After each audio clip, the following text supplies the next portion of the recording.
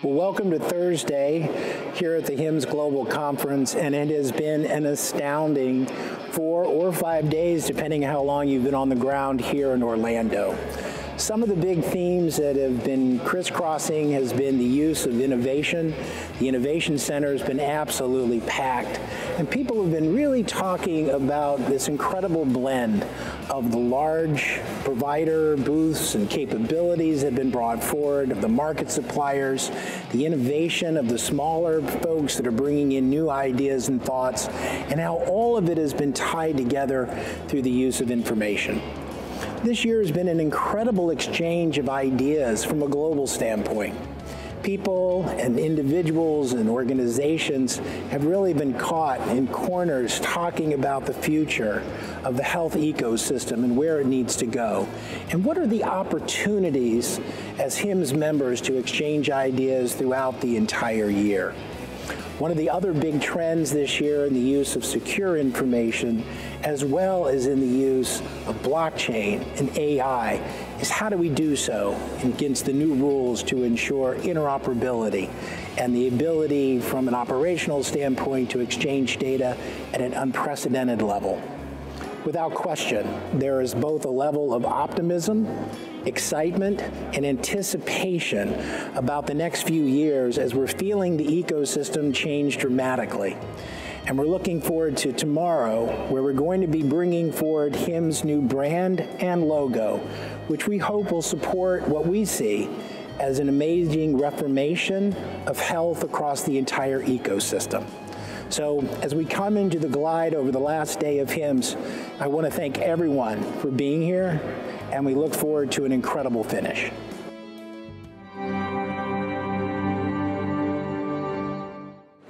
Day 3, everyone, at HIMSS 19, and the party has definitely started.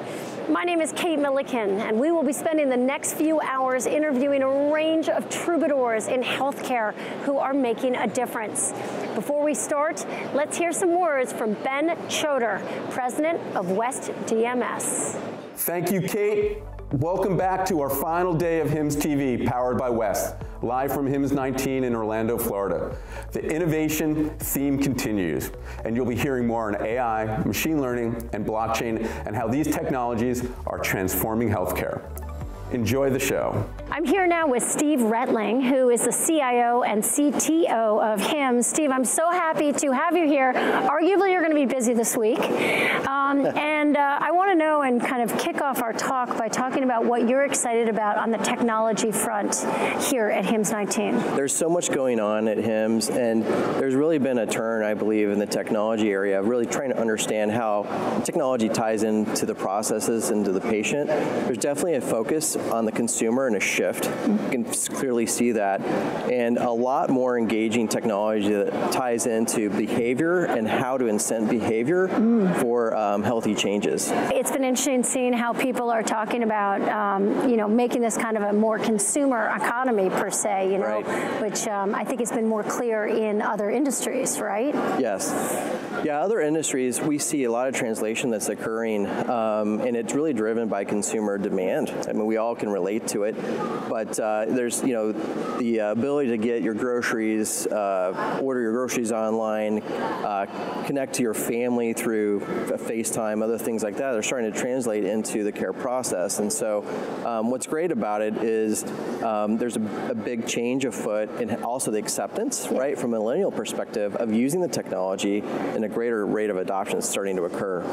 On a systematic level, I think one of the challenges that we've heard about over and over is interoperability. And you are hosting a town hall on the subject. Yes, we are. I'm very glad to hear that. So now I can ask you, are we making headway?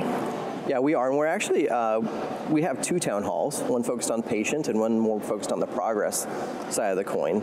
And yeah, I think there has been a lot of focus on the technical parts of interoperability, but it's really— Which is you've had to do. We've had to do that. It's fundamental. But there's also the other components around policy and social and other components of process that are part of interoperability that are really important. And when that is evidenced in who's actually showing up to our town halls, you see with Commonwealth, Argonaut, and the CDC. So yeah, I'm very excited about these town halls. They're going to be great. I'm looking forward to them. One of the things that Hal Wolf, when we spoke to him earlier, spoke about was kind of, if you had to take kind of a buzzword, it would be about data. Yeah. And one thing that I have learned in this role is, I think as a patient, you think, oh my gosh, the world is opening up, and gosh, these doctors are getting so much data about me, and now they have 14,000 points of who I am, and how that's actually a negative, because it's too much. Yeah. So I want to ask you about APIs, which seem to be a solution that would actually pull from this data and get people what they need. Where are we with them? Well, and I'll just say with the data, the challenge with the data is it is all over the place. There's silos of data in every health system. They get buried. That can be structured or non-structured data. And I think that's really the future of digital medicine, is really opening that up. Yep. And APIs are the promise of that as we organize that data behind the scenes across hospitals, et cetera, for a patient. APIs, we are making progress, EHR to EHR APIs, especially on the access front, being able to access that data and starting to look at more specific use cases of how the data is used beyond just the basic patient summary.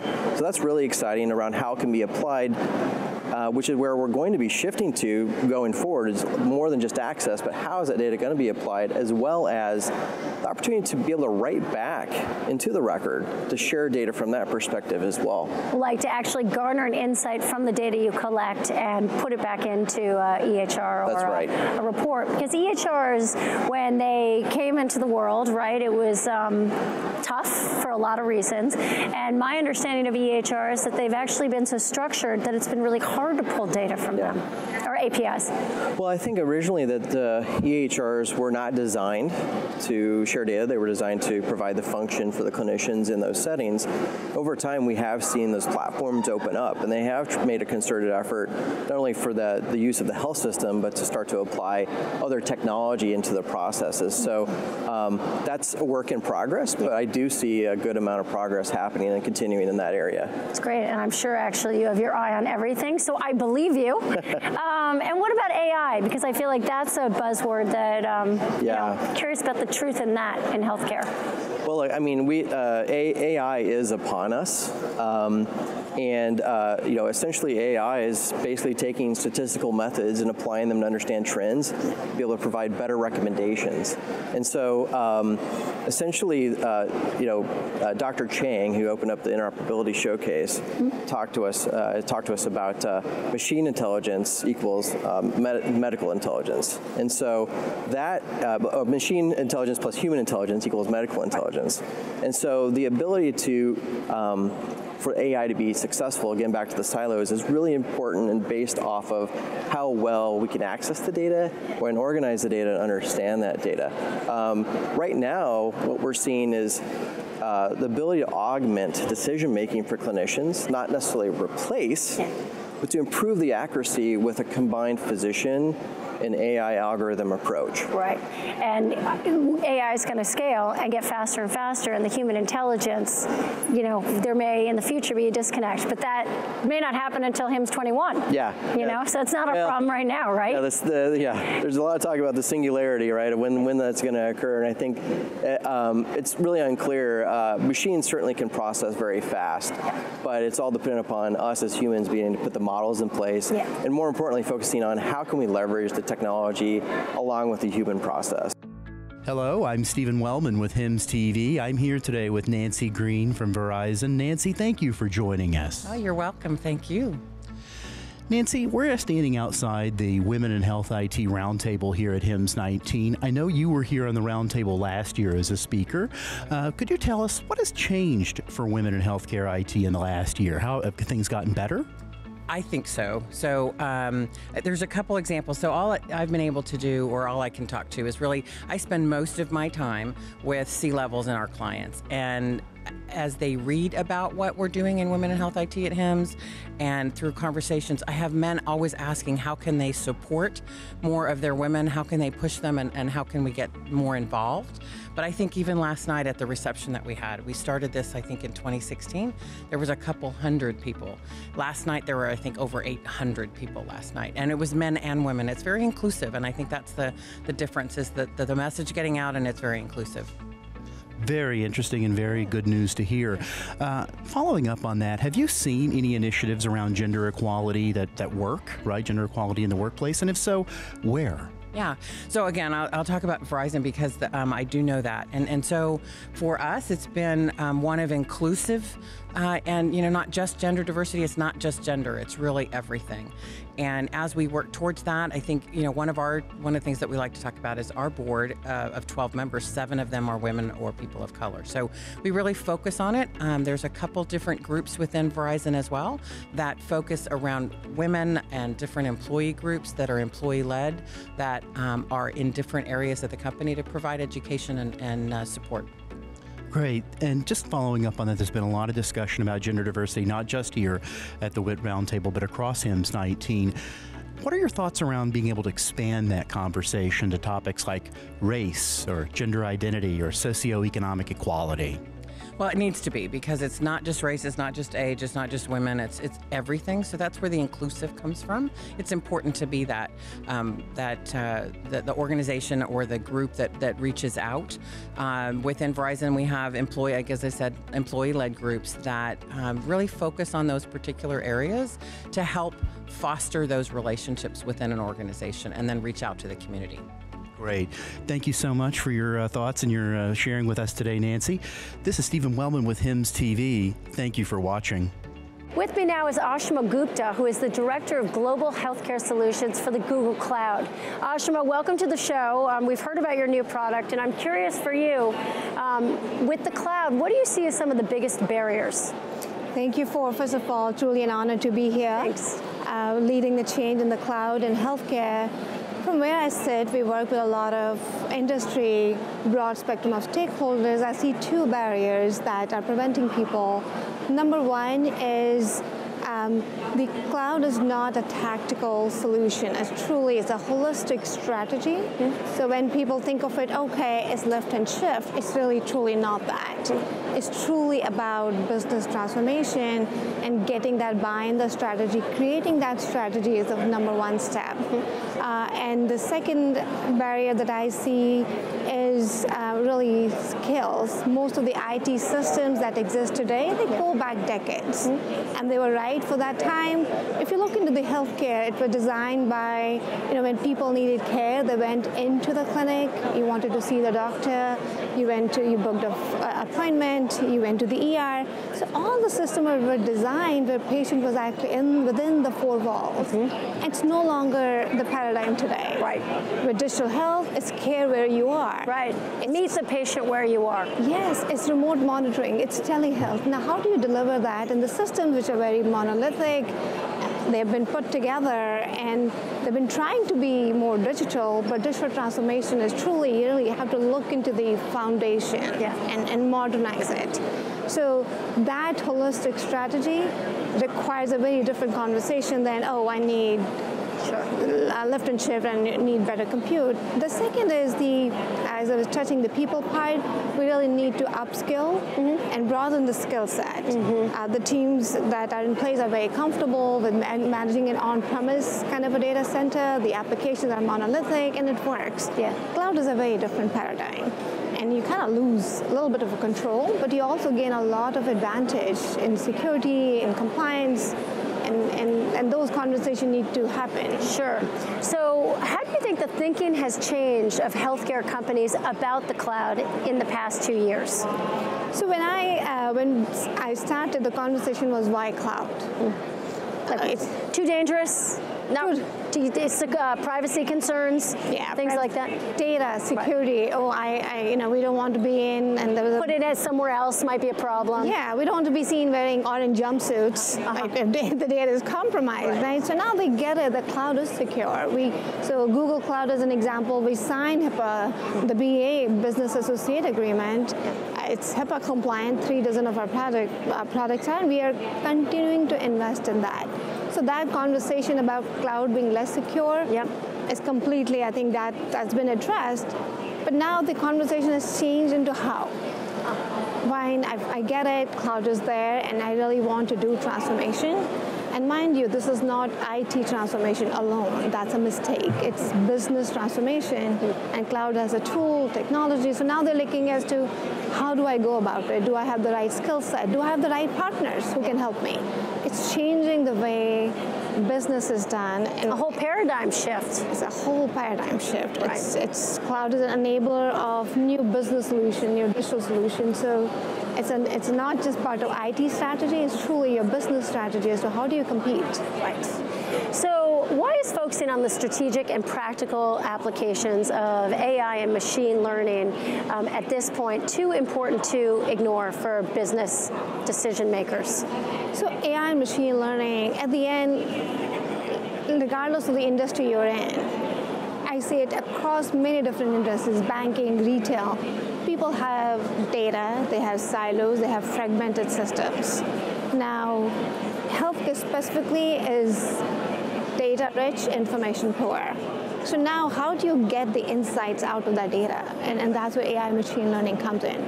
Machine learning at its very core is pattern recognition. It's seeing what is there in the data, identifying the patterns, identifying the anomalies, and let that guide your business decision. So Google is an AI-first company. We believe we have the tools that can help with that pattern recognition and the mountains of data that have been sitting in, how do you get insight? So and you can't ignore it. Right. But also, it's not like AI, I say that with a chuckle, it's not a pixie dust as well, that, I'm going to sprinkle pixie dust and already I'm AI enabled. It's a very thoughtful approach. Right. You need to have data, you need to write data, write data labeling, and then build AI expertise, and you can't ignore it. You need insights. Right. Right. So what do you feel like the cloud can help us do that was impossible before? So cloud can do two things, right? We are speaking, especially the work that we are doing in Google Cloud Healthcare is teaching cloud to speak language of healthcare. So healthcare has HL7, FHIR, DICOM, and comma delimited files, and so we are now giving it a common place where you can host that data. And the data silos that have existed, cloud's aim is to really be that layer that brings the data together and do cross-modality analytics. And I'll give you an example. Sure. let's say if you are a female age 45 to 60, or if you are a system or a doctor or physician, you're looking into population level approach, right, and you're looking into identifying a population of female 45 to 60 who have had a mammogram done maybe 3 or 4 years ago, but they have their biomarkers like BRCA1 and BRCA2, and then they haven't seen their doctor in 2 years.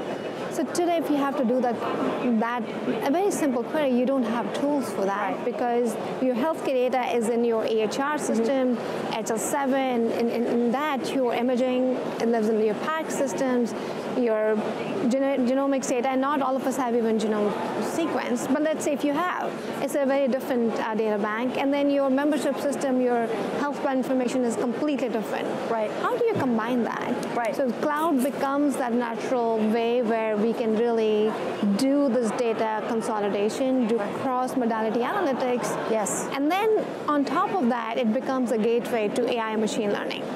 So if you want to do AI, because you get the whole scale of enough data that, right, you can really start using that data to procure, right, insights and kind of exactly, get smarter. Right. It gives you the scale, it gives you the tooling, right, and it gives you that cloud-based infrastructure. Right. And then other thing is innovation. Right. The barrier to innovation has been substantially lowered with cloud. Yeah. If you want to innovate today, the same infrastructure that is available to any Google engineer, yeah, is now available to anyone working for any hospital IT system, a startup, a partner. That's a democratization which didn't exist before. But do those innovations actually make it, do you think, easier for decision makers to make riskier decisions? So absolutely. As I said, cloud is about really a business transformation strategy. Mm-hmm. And business transformation strategies, like small bets can really lead to big results, but you don't know which bets are going to play out. Right. So you need that experimentation muscle in the enterprise. Right. And how do you build that enterprise muscle? If you have a 5-year case and you have to go to your board and the CEO, that will cost me X tens of millions of dollars, right, and I don't know if it's going to work or not. And then you have this infrastructure sitting there. And the same, by the way, for research. The researchers need something that they can really scale up. Research is over, scale down. Yeah. And that experimentation is what you can do today with cloud. And I think for decision makers, yep, it gives them that vehicle to build that experimentation muscle, if, yep, you will, to build that expertise and core competency. So how do you feel that business leaders can better champion the needs of clinicians with technology in ways that help the clinician and also the performance of the business? Because you've got two separate things almost going on here. Very good question, and I've lived through that when I was at Kaiser. At one point, we were bringing in initiating a project, we were getting the patient-generated data, more like your fitness profile, and we talk about like social determinants of health, your behavior, your lifestyle. Sure. And we say it's important, and it is. Right. But if you've seen an EHR screen, yeah, it's not even showing, right? It doesn't show it. That's right. And the doctors don't want to see more data. Yeah. They're saying, give me the insights. Don't give me more data. Don't complicate my already complicated. Well, just to really add it, that in theory, what is clinically proven as data that's supposed to tell you something, all those social determinants and factors aren't clinically proven, yet they remain important. So how do you find a way of pulling out those insights to give that element to care? Absolutely. And I think that's where AI and insights, when you are a business decision maker, and you want to work with a clinician, you really have to think. Two things. A, we talk about taking care of our patients. We need to empower our patients. But how do you do that if you're not empowering people who are taking care of the patients? Yeah, you don't have to get me started. I'm a patient that really believes that that patients are underestimated in their ability to take control with information. Absolutely. And better their healing. So I know exactly what you mean. And then physicians, if you make their life easier, you don't give them more data, just, okay, now you figured it out. Can we make it simpler? Like we talk about physician burnout. Right. It's a real problem. Yeah, after High-Tech Act, they have really been, and we talk about that in multiple forums. So that's where AI machine learning comes in, where can I give you meaningful insights, right intervention at the right time? Yeah. So you've been recognized as one of the most influential women in the business. What advice would you give for an entrepreneur who is female, who is watching today? First of all, truly an honor to be. Well, hard work makes you influential, so I'm just going to give you some credit where it's due. Thank you. Yeah. Thank you. So I've been at it it's been a journey. It's a long journey. I have two pieces to say. One is passion with fearless execution. You need to do that. And then you find something you're passionate. I came from a fintech industry, then I moved to healthcare, and it resonated with me. It speaks to me. Yeah. So find something that speaks to you, because otherwise you can't do fearless execution. You really need to find that passion, but then passion alone is not enough. The execution is crucial. Fearless. Yeah. Take charge. Yeah. Fearless execution. I think that's a great combination. And the second is empower yourself, but lead with empathy. I think women leaders have this trait. We are more empathetic, so don't let go of that trait, but also empower. So don't ask for, can I do this? Take charge, take risks, take initiative. So passion with fearless execution. Empower yourself, but lead with empathy, and I think that'll serve you well. Awesome. It has served me well. So. I am so glad to say that as a fellow entrepreneur, I really appreciate that counsel. Thank you so much for your time, Ashma. Thank you so much. Still, one of my favorite stories is the incredible work of the folks at Children's Mercy in Kansas City. They deal with some of the sickest children in the country. In particular, we've been working with them around an application called CHAMP, which helps babies who are born with hypoplastic left heart syndrome. They're literally born with half a heart, and they have these incredibly complex interventional cardiological procedures in the early stages of their life. It's kind of hard to really even think about, a tiny baby with a cracked chest having these incredible procedures. My father actually, he's still alive, but when he was practicing as a doctor, was a pediatric cardiologist. When he started practicing, the mortality rate for these conditions was 100%. Now, amazingly, through these procedures, they've got it down to the kind of 20 to 30% range. But where AI has really come in is in its ability to help when the children go home, and the children have to go home in between before the final, what they call the Fontaine operation. And they have a relatively high likelihood of mortality because there are a lot of complications that can happen in that time whilst they're at home and growing. And the use of simple technology and simple AI to understand what happens to them when they're not in the hospital and to get an early predictor of complications is truly powerful. And we have this beautiful story of this boy called Winston who's now gone through his final operation. And he was the first child whose life was saved by this system called CHAMP. And he was at home with his parents. They noticed something wasn't right, and they used the capability of a simple device at home that was capturing information, capturing videos of Winston at the same point every night, uploading it to the cloud, so that not only AI but real human beings, it's an augmentative thing, could see that there was a problem. They could call him in. They could call him in earlier than they would have detected it. And now the real beauty of that story, not just at a personal level, is that they've put this system in 9 separate hospitals.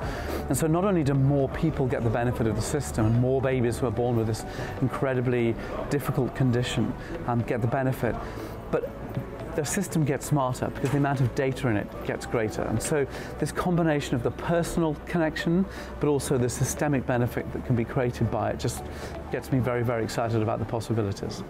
West, technology-enabled solutions that move your communications into the future. Patient engagement solutions that support you in solving the complex communication challenges associated with patient experience, patient care, patient access, and revenue cycle management. Digital media solutions that help you target the right audience, communicate across multiple channels, and monitor the impact of your messages. Visit us in booth 659.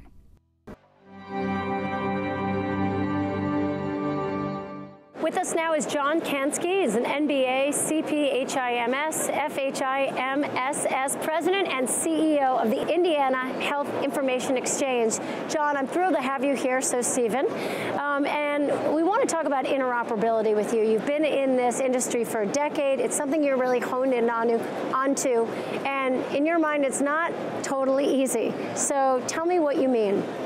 Well, interoperability is something that at every level of the industry has gotten a lot more attention. The federal government's paying attention to interoperability. The EHR vendors are improving their interoperability capabilities. The health information exchanges, we feel as if we've been in the interoperability business for decades and continue to be. The challenge is that there's sort of a very simplified view of the interoperability puzzle right now, and I just think that interoperability isn't just one thing. It's not as simple as a physician being able to get information on the patient that's in front of them from another enterprise.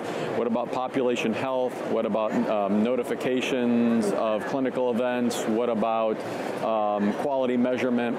So I don't think anybody would be satisfied with interoperability if all we could do is move one patient's data from here to there.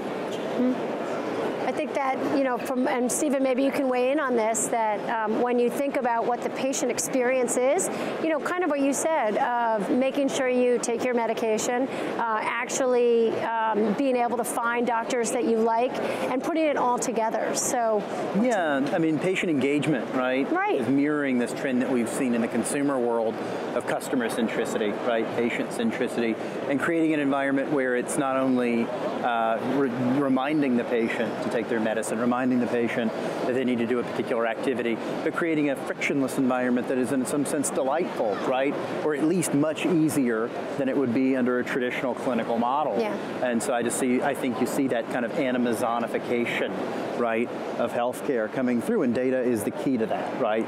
Interoperability and data together. I mean, and the federal government is really bringing the patient into their view of interoperability, and the HIEs welcome that. I think the challenge is always making sure that the information to treat the patient is available, period. Mm-hmm. And if the patient comes equipped with their information, great. If the HIEs can bring the information to the clinician, that's great. If the EHR vendor enables interoperability with the HIE or with the other EHRs, that's great. We're doing. That's why it does get complicated, but I think this is kind of the way we do things in America. Is we try a bunch of stuff, and in the end it works. And I think we're on that path with a long way to go to figuring out how to make something that works. That's going to be a little bit more complicated than some people probably believe at this stage.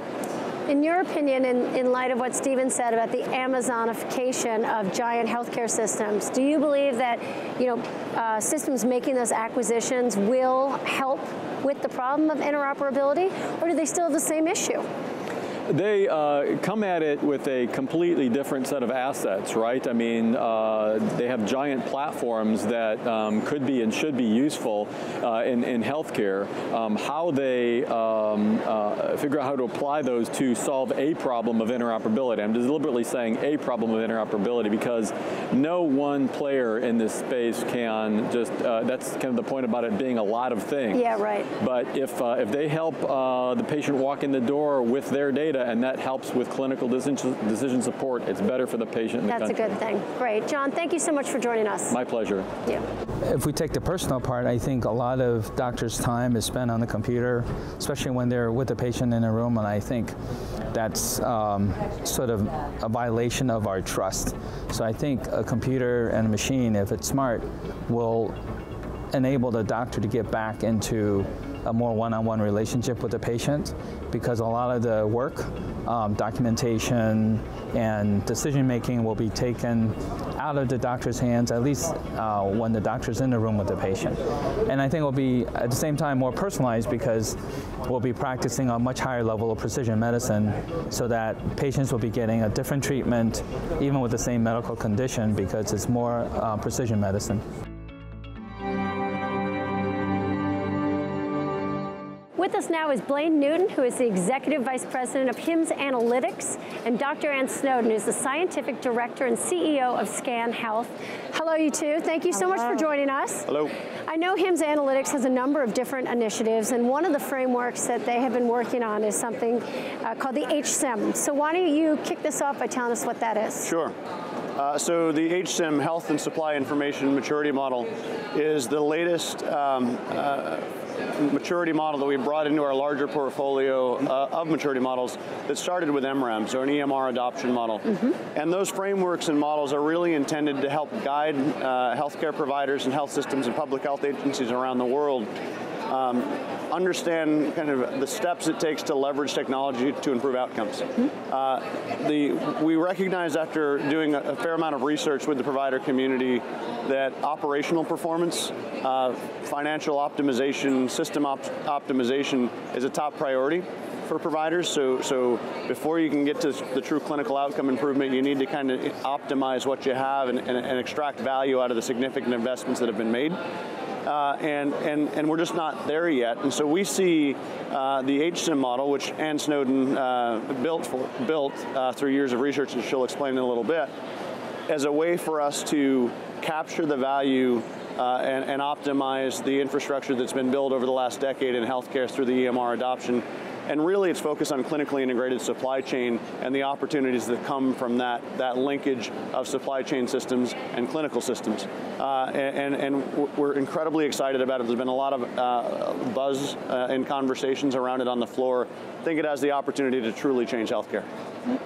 Very interesting. Like, what drove this this drive to improve the supply chain for providers? Has this emerged as a recent challenge? I know it's always been there, but sort of why has this now come to the forefront? So it's a good question. It's actually a recent solution to a challenge we've had in global health systems for decades.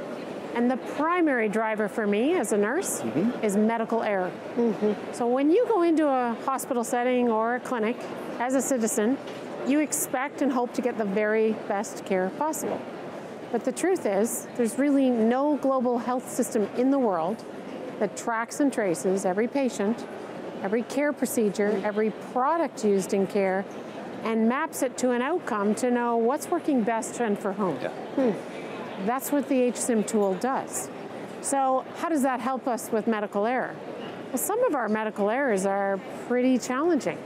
If we put a hip implant in that joint because you've fallen and broken that hip, how do we know that hip implant has been recalled? We don't. Wow. Unless you track and trace every patient, every care process, every product we use in care to an outcome, we don't know who does very, very well with that hip surgery, who doesn't do very well, and how does the health system learn from that real-world data? What we have been relying on is clinical trial data. So all our wonderful clinicians, researchers run clinical trials and say, guess what? That's the best surgery for you, and this is the prosthesis we're going to use. We know one size doesn't fit all in healthcare. We know that women respond differently in certain care scenarios than men. We know Indigenous people have different outcomes than Caucasian people. Until you have an infrastructure in a healthcare system that can track and trace what care is received by whom, and did it work really well or maybe not as well, then health systems can't learn what works best for whom and under what conditions. This HSIM tool creates that possibility. Wow. So it allows us to overcome big challenges like error, but also quality, safety, and making the best decision for every individual citizen. I love the fact, first of all, that you come from a nurse background and you have created this, right, or spearheaded it. You know, we had a previous interview with somebody who was talking about the power of IMFRAM and really going into it and how it almost became like a checklist, right? By going through it, they were able to recommend to their clients, there are things that you have to get rid of, or we recommend that you buy this. And initially, the reaction was, are you crazy? But in that conversation, it became so clear that more and more, it became evident that that was real, right? That those are, and it seems like HSIMS has the possibility of potentially becoming almost like that checklist. So, and it actually takes you beyond the checklist. Yes. So if you know what care is working best for whom, and in what country, like how come each country isn't learning from the other countries on their great outcomes? So right now we've taken all the joint registry data from England and we're comparing it to Canada. We're going to soon add the US and the Australian data. So we can start to understand if you're between 85 and 95 and you have the following health history, what's the best care, surgical care for you, and which one's got the best outcomes so that you can go home and live independently. why can't we learn health system to health system?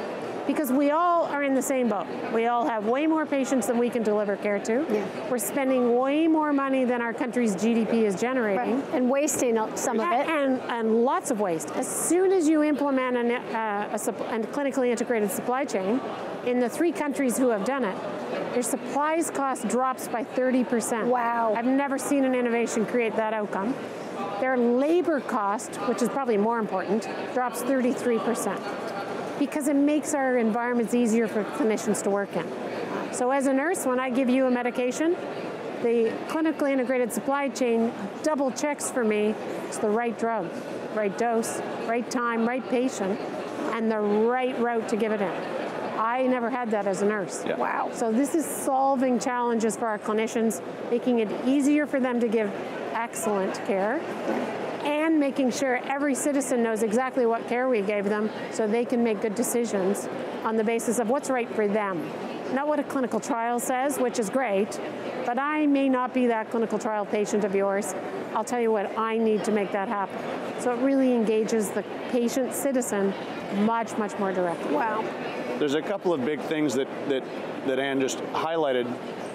In terms of the efficiency and cost savings gains, just to kind of level set that contextually, in the pilot sites that we've worked with around the world in Alberta and at Mercy Health in St. Louis and in the NHS, we're seeing 8-to-1 return on investments early stage in the model. You're seeing, and that translates to hundreds of millions of dollars, billions of dollars for those systems that can be reinvested in consumer-centric care. And it's such a powerful story. The other thing that this highlights, that Anne highlights here, is really a fundamental shift for HIMSS analytics and moving beyond just adoption and use to outcomes. So getting to the why here, so understanding why this is important.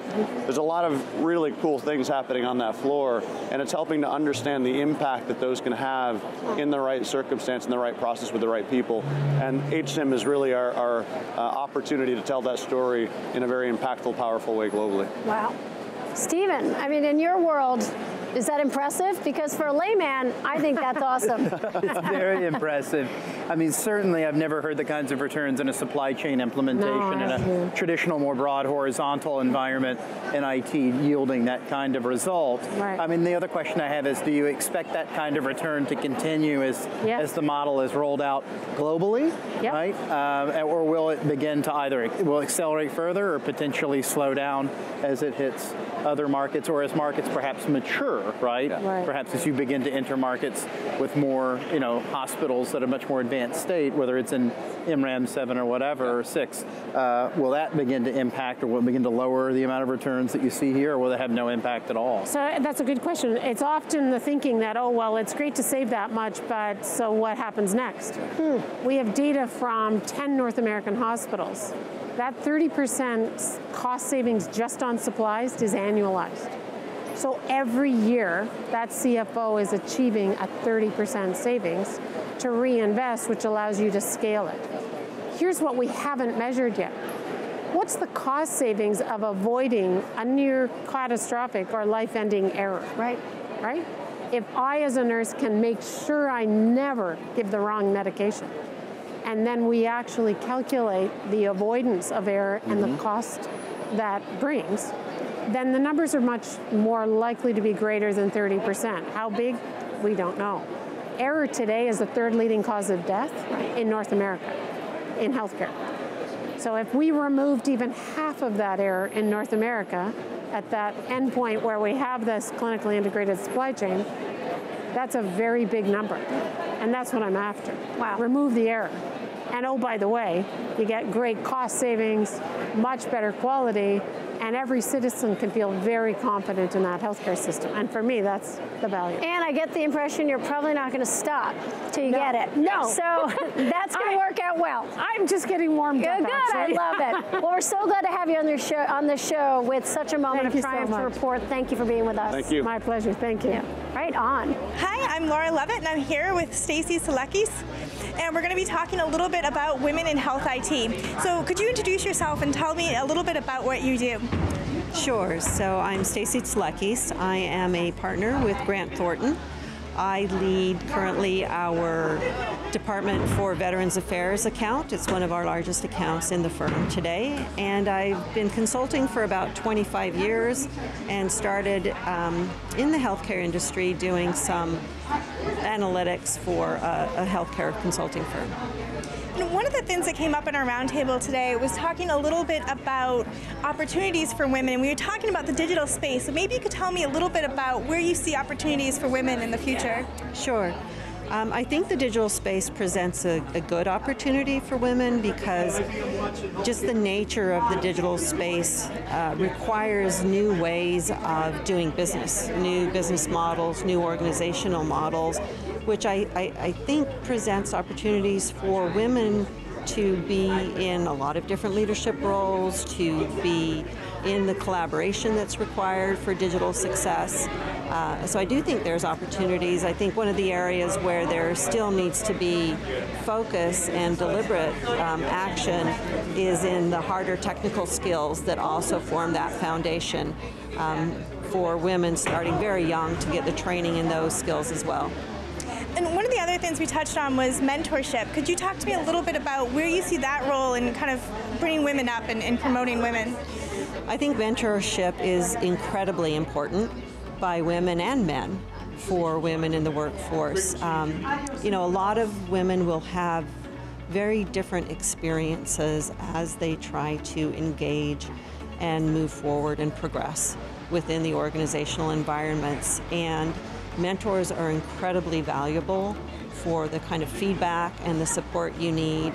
And it's mentors that are senior to you, it is mentors that are peer to you, and we've even started a reverse mentoring at Grant Thornton to learn from people who have more knowledge and skills of the newer economies and the newer technologies. So I do think it's vital to being able to progress. And where do you think the conversation is going in the next, 1 to 5 years in terms of women in the health IT space? I think the conversation is going to orient to inclusion, not just in health IT, but everywhere. We've talked a lot about diversity. Sometimes that becomes a numbers game. I think it's going to orient more toward what does inclusion look like and what is the value of inclusion. You know, we all know, or there seems to be a lot of information out there about the value of having a diverse workforce that can bring the different experiences, especially in something like healthcare where you have such a diverse consumer base, right? That it actually provides value to the market. And I think that is the direction we will go, toward value and toward inclusion.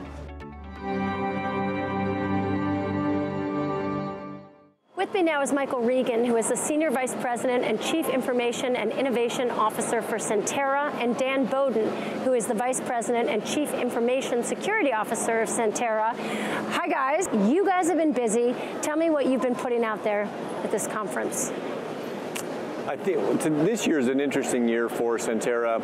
We actually have sponsored and put a booth in the Innovation Live Lab. We're talking about 3 main initiatives that we've developed there. The first is we've built a blockchain-based platform for Internet of Things device management and security. We've been talking about, second thing is talking about an information security program offering for medium and small health systems. And then talking about also a public cloud-based platform that we developed first for our new digital and mobile applications and strategy, and also for a future potential platform that all of our health system applications could be staged from. So how do you two feel, having been in kind of the security business, how much is it ramped up in terms of people paying attention to the issue? Well, I think it's front and center. It's a central issue now. You really can't be good at practicing IT if you're not thinking of security first. So I think we like to say, Dan and I say, security is a team sport. It was funny, we had an interview earlier where someone actually called security a matter of life and death, and then went on to paint an argument that if you're starting to interconnect medical devices and you get a hacker, you know, playing with your heart, who has an IP address, how does that play out? Well, it's important, and if you look at just recent things that happened the past couple of years, Health and Human Services and the Healthcare Industry Cybersecurity Task Force published a report, and it basically said cybersecurity is a health concern, very much to your point. And so there's been a lot of focus the last couple of years in understanding and making all of healthcare more resilient and communicating more about how do we manage our assets on the network, what are these devices, how do they work, what functionality do they have, and how can we better secure them at multiple layers, either at the device or at the network layer, in order to make sure that, one, they're performing as needed to support clinical use, but two, we're protecting patients appropriately as well. It's funny because from what I understand, in the early days when people were starting to talk about EHRs and putting information and data into the cloud, there was such a worry about the security in the cloud. And it seems like because so much data has gone into that the cloud in itself are offering better security systems than the providers. You got a comment on that? You know, I think it's absolutely true. I think today, you know, when you take a look at public cloud security systems and really how you do that, you absolutely get a better security profile there.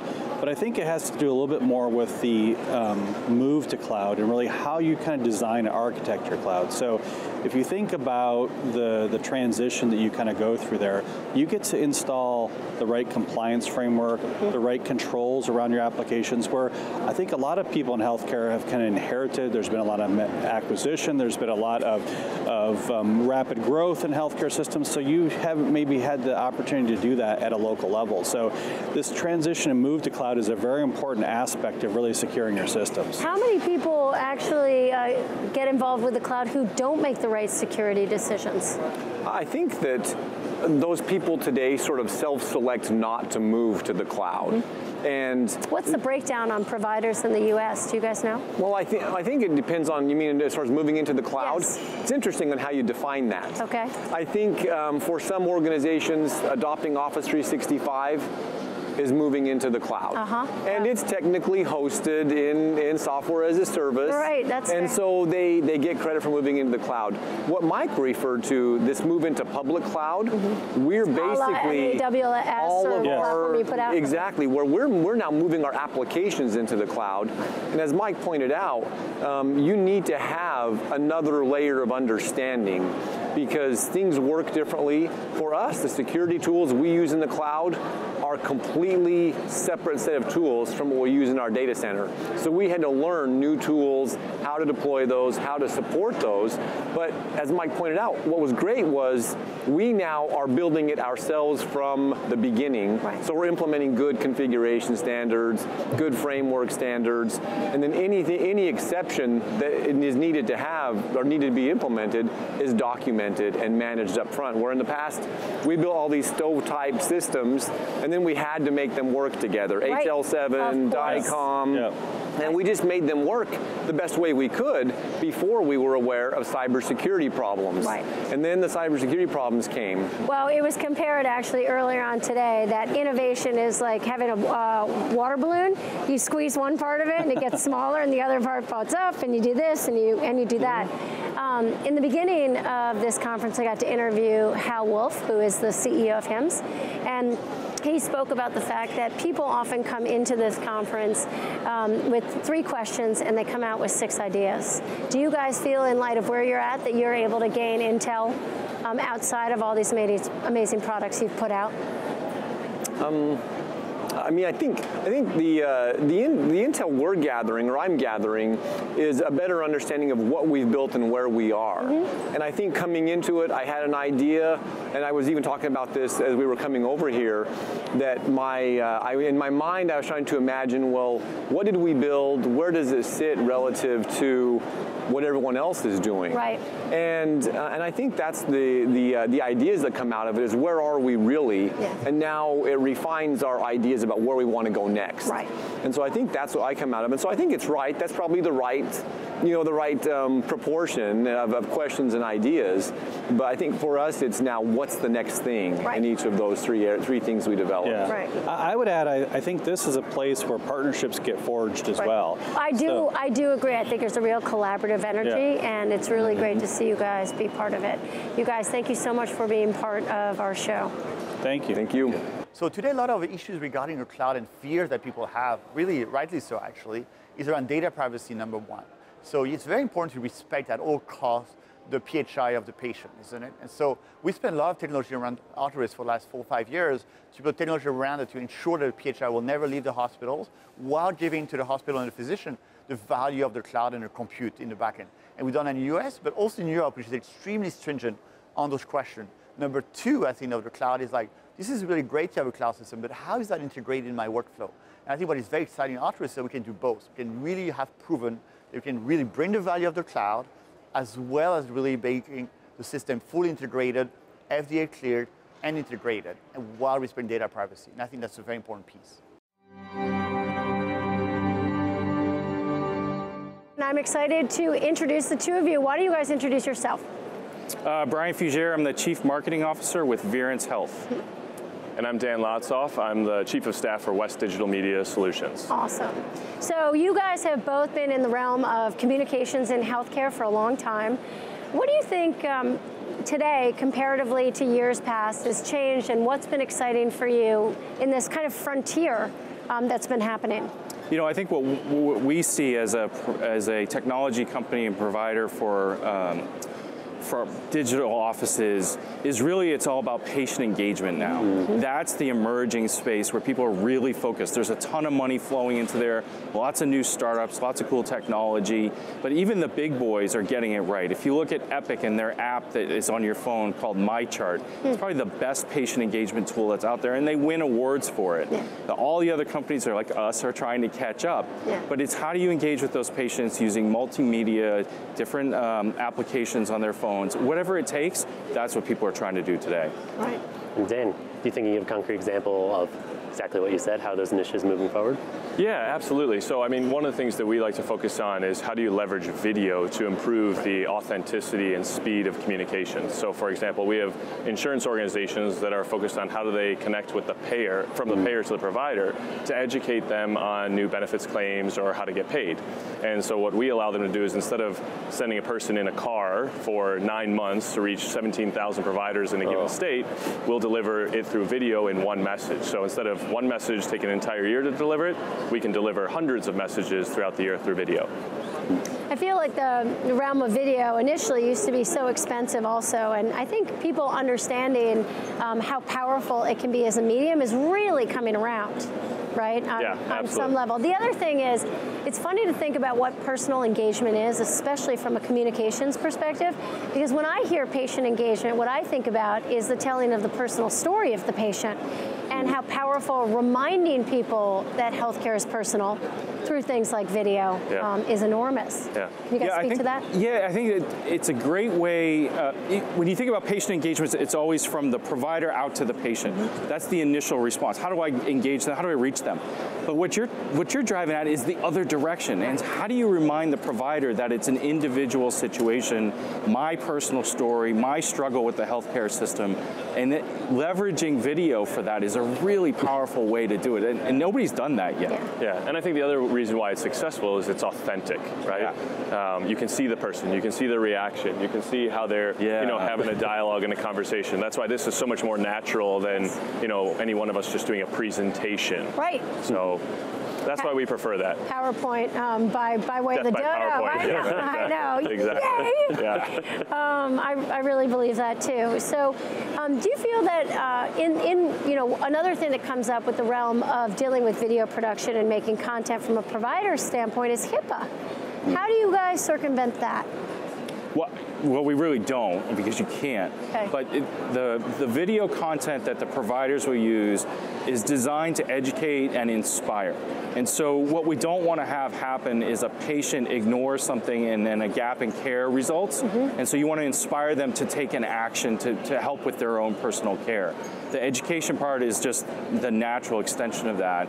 And the video technique is really the most powerful way to do that. Yeah, yeah. I mean, a perfect example is what we're doing here with HIMSS 19 and HIMSS TV, right? So there's 43,000 people that are here on site, and you know, but there's probably 500,000 to 1 million people that would love to be consuming this content, and they just can't be there, right? You can't send everybody from your organization to this event, and so hopefully what we're able to do here is to broadcast this great content to a much larger audience. Yeah. And I think the whole world of YouTube and general saturation in media, you know, I do commend you guys for finding ways to make that video medium educational, because then you start thinking about what is the value. So for the value for me, when I am looking at video, is if I can find a patient story of someone living with MS who inspires me, I'm engaged, right? Like I'm inspired, and it actually sets the course of my healing. For you guys to actually find ways where you can engage people to be better through that content is important, because you know your biggest danger now with video is that everybody's beginning to do it. Yep. Right? Yeah. It's a big challenge. I mean, I think speed to market is always important, but I think finding the right size of video is also, so snackable content, bite size, not trying to tell the whole story all in one picture is important. So that's what we really try and focus on, making it engaging, and to your point, a two-way conversation. That's right, interactive. Yeah. So at HIMSS, have you guys felt something that, I mean, it would be amazing if there were video cameras everywhere. What have you guys seen that you have found especially interesting, outside of your awesomeness? I think that the realization now of all the big vendors that they can't do it all by themselves, and you're starting to see the strength of the ecosystem around each one of them. And if you walk around the show, what you'll see is a booth that says, I'm a partner of Epic or Google or Cerner or GE or Partner of. And so those ecosystems are forming around the main vendors to provide those plugins to help the patients and help the providers get the full solution that they need. Yeah. I think in the past, right, you had a bunch of point solutions solving individual problems, and now this greater ecosystem is working together to solve, you know, different challenges that are. And the government is driving that through their push for interoperability, and it's smart and it's working. That's great. You guys, please enjoy the rest of your conference. You look great on camera. Thank you. Throwing that out there. And thanks for joining us. Appreciate it. Cool. Thank you. So that's like my personal sweet spot. And actually what I wanted to ask you is, when you're seeing all these digital health startups at Moby Health News, are you seeing a lot of them that are using video? Absolutely. Whether it's live video, so obviously telehealth is a large segment of the digital health initiative and all the efforts, but even custom-made content for individual patients, custom-made content for providers. We have some for seniors that can help them learn about or remember their previous days and their memories if they're trying to lose them. They're starting to lose those. I believe that, and I think that's really important to, you know, make the money. I mean, spend the money to do it, and I think that a lot of people, you know, it has to be creative. Yeah. And I think that's hard for kind of more, you know, official and conservative or providers or whatever else. It's nice to have variety. Not always. Yes, I totally agree. Okay, with us now is Andrew Mellon, who is a VP of Medical Informatics, who's also a physician at SureScripts. It's really nice to have you, Andrew, on the show. We've been talking a lot about power of the patient and the patient as consumer. And one thing that has certainly come up is the concept of price transparency. So what insights have you picked up here at HIMSS about that? Sure, it's been a very important topic for us. We've, through the SureScripts Network Alliance, we have focused on this very heavily for the past year. Yesterday I had a panel with a number of representatives from the Alliance, practicing physicians and partners at major health technology vendors and Express Scripts. In addition, our CEO was on stage with the chief medical officers of Cigna and CVS today. So everyone's talking about this. And this is really about giving power to the patient and helping them make better choices when they're with their provider. It's about removing a lot of the information asymmetry and allowing the provider to make a choice that's both in the clinical best interest and the economic best interest of that patient, but in a shared decision-making framework. And we're seeing really great results. Yeah. We're seeing things like savings of $288 when psychiatrists make medication switches.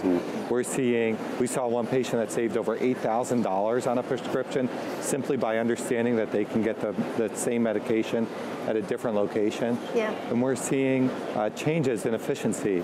So removing the need 28% of the time on a drug with a prior authorization. And let me just clarify that you guys have the ability to, if somebody has to get a medication, of having the ability to not only say, here's how much it costs, but if you don't like this, there may be other opportunities for other modalities for you to do.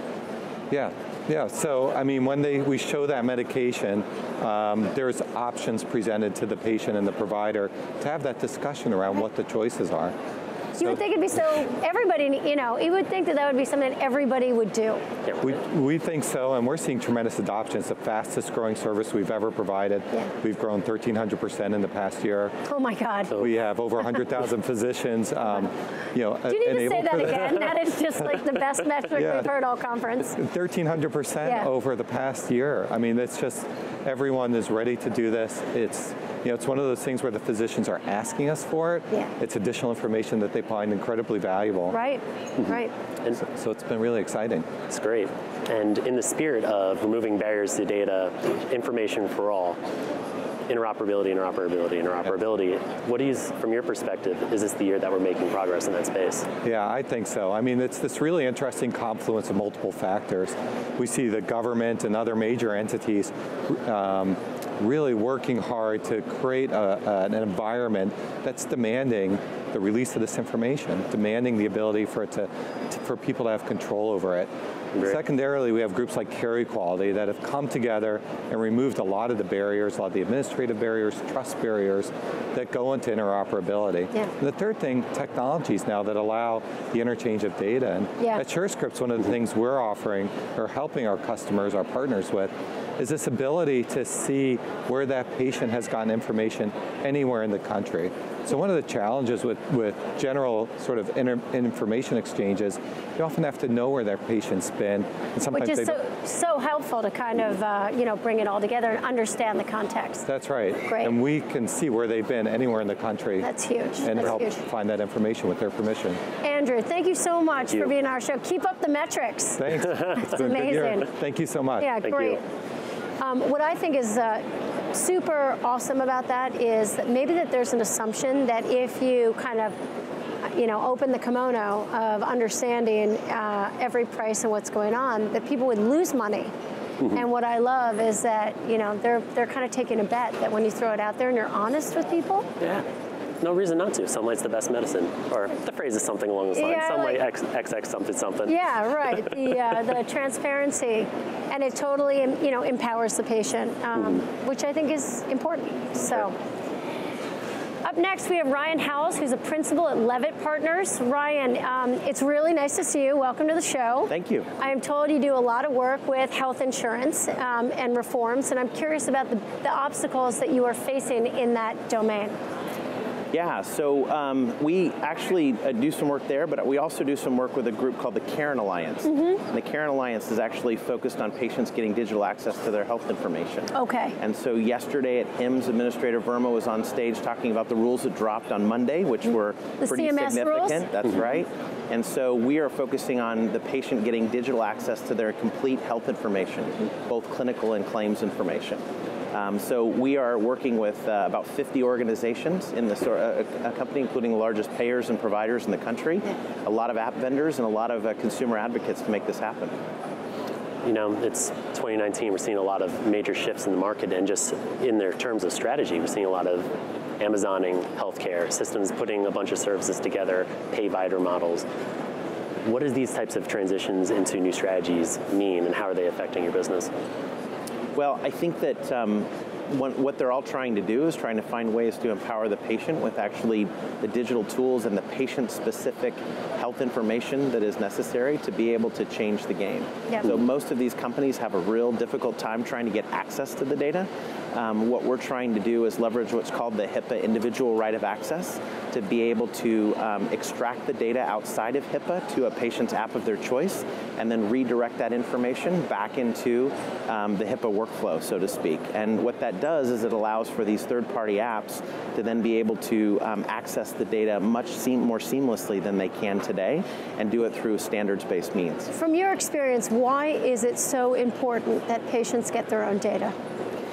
So it's interesting because most of the people you talk to who don't believe it's important for patients to get access to the data are really healthy and have never had a significant health issue. Wow. But for those who have had significant health issues or have had loved ones or are caregivers to actually people that have had significant health issues, it's a really big deal to get access to all of your health information because for them it's very personal and it's very real. In fact, I just saw that Roger Savino, who runs actually the Office of Civil Rights, which oversees HIPAA for the whole country, just recently had trouble accessing his data. Oh, gosh. So when that happens, you have a really interesting means by which now they're going to really try to find ways to enforce the individual right of access, which is something we've had for 20 years, but before we've had to go to the basement of a hospital, print out different pages of an EHR. Now we have the ability to extract an API to a third-party app of their choice, and that allows you to get that information that you need at your fingertips. So we need more data with less friction. Yeah, we actually had an EHR advocate on the show who had a dog that was sick, and the dog got sick, and then they were getting notifications. Has he taken his pills? And he had this stunning revelation of like, there's a major problem here, that my dog is getting better care and notifications than I am, and being incentivized. And that's sort of case in point, that as a result of him living that problem, right? Oh, it's personal. And this is what happens when you're sick, when you're an entrepreneur, you live a problem. Right. You realize there's a major issue. Right. And how do you end up trying to fix it? And I think that's fantastic. But it's every area of your life, right? That's right. So even when you're selecting benefit plans, if you have an employer-sponsored health insurance, the difficulty in selecting a benefit plan of your 10 years worth of health history, I don't know what to do. But in this way, if we have 10 years worth of history, at least the system will be able to recommend a plan that's best for us. Exactly. That's awesome. Well, that is very encouraging, and I really love that story. So thank you for telling it. You're totally welcome. Enjoy the rest and of your conference. And if you're interested in more information, it's care'nalliance.com. It's where you get more information. So thank you. Thank you. Appreciate it. Thank you very much. So this has been an unbelievable conference. I got to go into the exhibition hall yesterday, and I don't know if it's totally clear how crazy these setups are, but it turns out that this arena has been up for an entire week, and people have been coming in for days to make these exhibition booths. They take about 5 days to put up. They cost hundreds and thousands of dollars, and they often are set up to be kind of a reception place in the day, but actually to change their vibe at night. So I found out that there are actually a number of disco balls in the exhibition hall, which means that after 5 o'clock, anything can happen. And yesterday, they have policies on how they want to deal with how much sound people can have. And there was a major problem because somebody was breaking the decibel limit. And it turns out someone was using a chainsaw to create an ice sculpture. So hopefully that gives you some perspective of what we're dealing with here and how big and enormous it is and how much knowledge there is. And actually we got a tip from somebody that says it's so crazy here at HIMSS that the best way to deal with it is to actually simply pick a niche, dive in, and try to stay limited because it's so crazy. So next up, we now have Jonah Comstock, who also works at Moby Health News. He is the chief editor, and is that right? Yep. Good. And with us is Luis Gustavo Quiataque. That's it. Okay, I got it. Good. You are the president of SBIS Brazil. Tell us a little bit about what you do and what's exciting you. All right. So we are leading the Health Informatics Society in Brazil, and we have many challenges over there. We have some new regulations that have been done in the last last few days in Brazil, covering telemedicine, that we are open the telemedicine practices in Brazil, and there's huge discussion over there. The doctors are complaining a bit about the use of technology, and so it's a very interesting conversation, and that we can see here in HIMSS also tools and some discuss the same problems that we have in Brazil and take the experience of many other countries. And we have also a very brand new legislation about privacy in Brazil, and we have some time to deploy it till next year. And we see that in Europe, the GDPR that is in place for some time, and HIPAA compliance that a long time are in place here in the US. And then we take all this experience to bring to Brazil and discuss that. So on a world stage, people are kind of at different levels of how far they've gotten in being progressive. We had somebody earlier on the show who was from Sweden, and it seemed quite clear when I asked him, where do you fall on the global landscape in terms of progressive? He's like, oh, we're doing great. So where do you fall on that kind of scope of being more conservative or more progressive as a country? Yes, well, we think that we have some very many common problems. The interoperability, privacy, and of course, Brazil is very particular. We have a huge country, but US also, but we have some health system is quite different. We have the public health system and a private health system. So there are some particularities that are quite different. Yes. But it's amazing that we can discuss in terms of the deploying of the deployment of the technology. We are pretty like all over the world. Of course, if we are talking about, for example, Finland, that's a very small country, it's much easier to deploy a public. That's a really good point about size. I actually spoke with someone at this conference from Brazil who was working on a big teledermatology project in Sao Paulo, and Eduardo Codioli. He told me that the size of the city in Sao Paulo is just a huge... Yeah, just in Sao Paulo we have 2,000 million people, so wow, Sao Paulo it's almost a country. Yeah. At the same time, we have some distant place that we need to cover also. And we have infrastructure problems for telecommunication, for example, and places that the doctors do not want to go there because it's so far away. And technology, it's a very good tool to cover that distant places. Well, moreover, we have the same discussion about analytics. Yeah. I suppose that it's a worldwide discussion and how to deploy, how to use it. Sure. And it's interesting that we are deploying.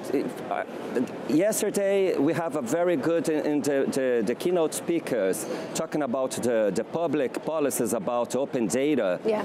And this is something that we are discussing also in Brazil. We have some protocols already in place to exchange information between providers and health plans. Yep.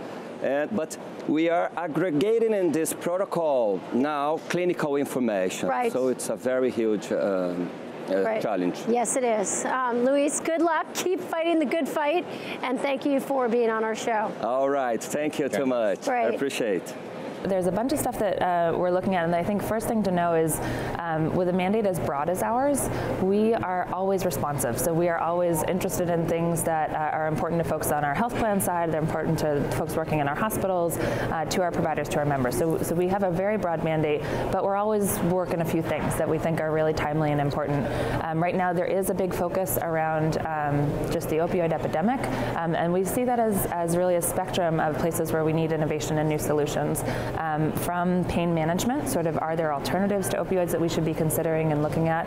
Some really interesting work coming in the VR world there in terms of pain management, and lots of other innovations. And then part of that is also how can we better monitor and understand what's going on with some of our use of these heavier opioid narcotics. And then on the far end is the substance use disorder innovations that we're seeing. So folks who are thinking about different service models for folks who are struggling with addiction and struggling with substance use disorder.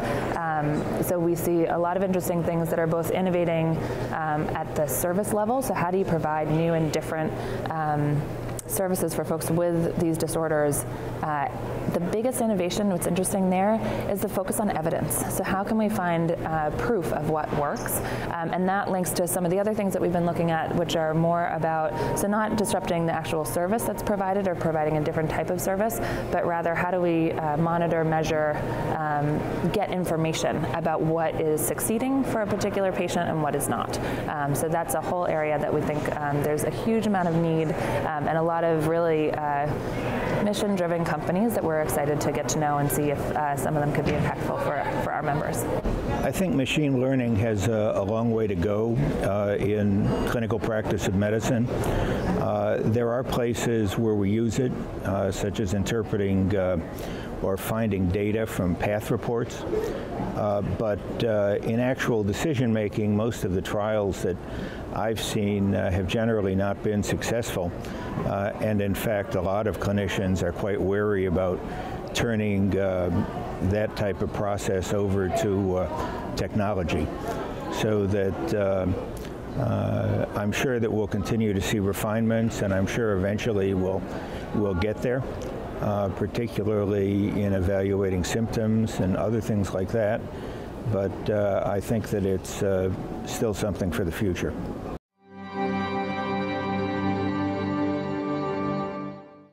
Hello everyone, I'm Stephen Wellman with HIMSS TV. Today I'm speaking with E. Caraway with Georgia USA. E. Tell us a little bit about what you do at Georgia USA. Well, I am a director with our Global Commerce Division, and our job is to recruit business and industry to the state of Georgia. But we do that by working with partners across the state to come to things like this, to go to a number of different shows, to help promote what's going on in the state of Georgia. That's great. Why is Georgia rapidly becoming a hub for healthcare IT? You know, it's kind of interesting. Actually, HIMSS started at Georgia Tech when the organization started many years ago.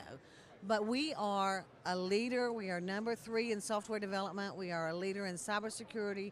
We're a leader in health IT. Greenway started in the area. AirWatch, now VMware, all started in the state. We've got a huge number. But if you look at the Southeast and you look at what's going on in that area, you think about healthcare, you think about CDC, you think about American Cancer Society is based there. That's the reason. What resources are available to companies looking to relocate to the state of Georgia? That's a great question. You'll notice on some of our logo that we have been cited as the #1 place to do business, #1 state to do business for the last 6 years in a row. And that is by folks who are looking at the holistic picture. It's our job creation, it is our low taxes, it's our environment, it's our ecosystem that we have across the board, whether it be fintech, whether it be IT, whether it be cybersecurity, all of it. Georgia's a great place. Plus, we're strategically located. Logistically, you know, we are the world's most traveled airport. You can get anywhere within a couple of hours, you know, on a national basis. You can get around the world, millions of flights, people coming in every year. So that's one of the reasons that we are so successful in a number of things. One thing I'll add, sorry. At the end of 2018, in the computer science data analytics arena, just sitting in the state of Georgia, we had over 160,000 folks able to work in this healthcare arena. Pretty exciting. It's interesting, you just talked about talent. That's one of the major challenges facing most companies today, right? Workforce development, talent acquisition, and talent identification. What resources does the state of Georgia make available to companies who relocate there when it comes to workforce development? Let's talk about that. Georgia has what we call Georgia Quick Start, and it is the oldest program that will help a company be trained, get up, get started, ready to go to work. So we offer Georgia Quick Start to companies that are coming or companies that are growing. That's done in cooperation with the state of Georgia and our technical college systems and our colleges and universities. The other thing is the Hope Scholarship that's been around a number of years, and that allows students from Georgia or some companies that are coming in to be able to go under that scholarship, not paying out-of-state tuition, waivers, and those kind of things. So that's another piece. The other piece that I think is very exciting is about 8 years ago, we went out to business and industry and said, okay, let's talk about what those high career demand initiatives, what do you have? What do you need? Looking at what you have right now, knowing that the people may be coming to your workforce or maybe in 6th grade. What do we need to do to get all that ready? What do we need to have that prepared? We now have 19 programs that you can go start out in a technical college system, in computer science, in a number of different things that you can go to a technical college free of charge. And then you can tap the Hope onto that when you start to a higher education level. So it's pretty exciting. That's one thing. Let's talk about some more of the things that we have done. We have internships in Health IT. You'll see students running around here. We have a number of students that are part of that Health IT network that in colleges and universities that we bring to HIMSS with us every year, but those companies also have internships across the state. So from Augusta to Atlanta to North Georgia, we have them all over where we do that with the workforce. And the final thing I will tell you about our workforce and what's happening with, especially in the IT arena, is we started out a few years ago, we now have computer science and data analytics as a second language in junior high and high school. So it makes a huge difference. Coding is included. Very impressive. Clearly, education plays a major role in workforce development and attracting new companies to Georgia for healthcare IT. What are some other factors that make Georgia stand out as a hub for HIT firms looking to relocate? Innovation. It exists there. I mean, we are, you know, you look at, we're number 3 for creating apps. We are number 1 in the area of IT development in research. If you look at what exists, if you think, I mentioned the CDC, American Cancer Society, but Georgia Tech is a huge research, UGA. Emory, of course, plays a huge role in that research. They all partner with us. We have, in one building, we have 34 incubators that are around IT-related pieces. If you look at, a couple of years ago, Anthem announced some growth in Atlanta, but you also have a number of other companies in the health arena and insurance that have announced that they're going to look at health IT, how it happens. Look in this booth. I mean, I have everybody from someone who has diabetes app to the American Cancer Society to Georgia Tech to FinTech and people who handle payee information. We're the place that's growing. Not only in that one building do we have 34 incubators, but across the state there are a number of more. People are reaching out and helping people grow in this arena, and that makes all the difference. It's very impressive. One final question for you. You know, what other factors stand out? What are some success stories, right? You mentioned Anthem, a few of the universities there. Give us some success stories of health IT firms that have either started up in Georgia or relocated and met with great success. Well, I could talk about Greenway, and Greenway was founded and started by the Green family in Georgia. They had one of the first conferences on health IT in Atlanta. Many years ago, had about 5,000 people there. You know, that was huge for them. They continue to be a success, but Allscripts has expanded there. McKesson, now Change, has a huge presence in the state of Georgia and have expanded there. AirWatch VMware, you know, started in Georgia, founded there by a serial entrepreneur that continues to invest and put money in Georgia. So we have, I mean, there are a number, if you go on and on. Most recently, BioIQ.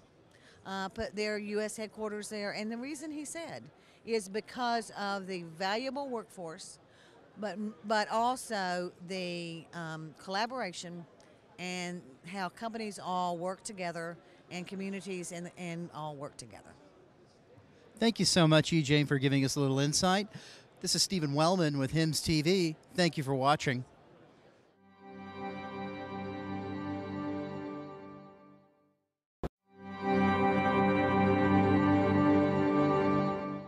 We're here now with Lisa Plagemeyer, who is the Chief Evangelist of IncoSec Institute. From what I understand, your institute actually works with being an education provider specifically for security. That's right. So here at HIMSS, I got to believe you're taking a look at what's going on. What do you feel the status of security is?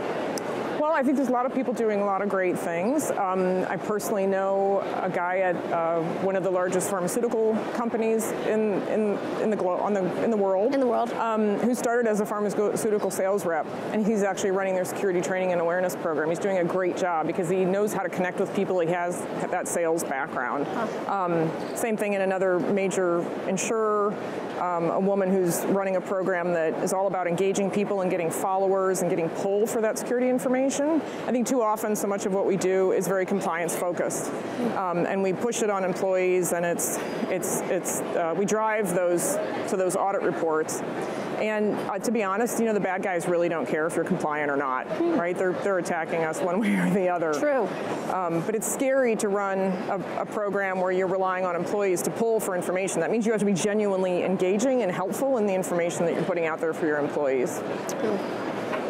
In the realm of kind of, when you think about technology and security, what I see in my mind is machinery, metal, fortresses, or whatever else. Peripheral security. Yes, and I'm interested, what I'm hearing from you is the kind of human element to security. So talk to me about that. Well, there's kind of three legs of the stool that people often talk about when they talk about security. There's people, process, and technology, and everybody thinks about that technology, right? You think about firewalls and all these things that protect us from ourselves.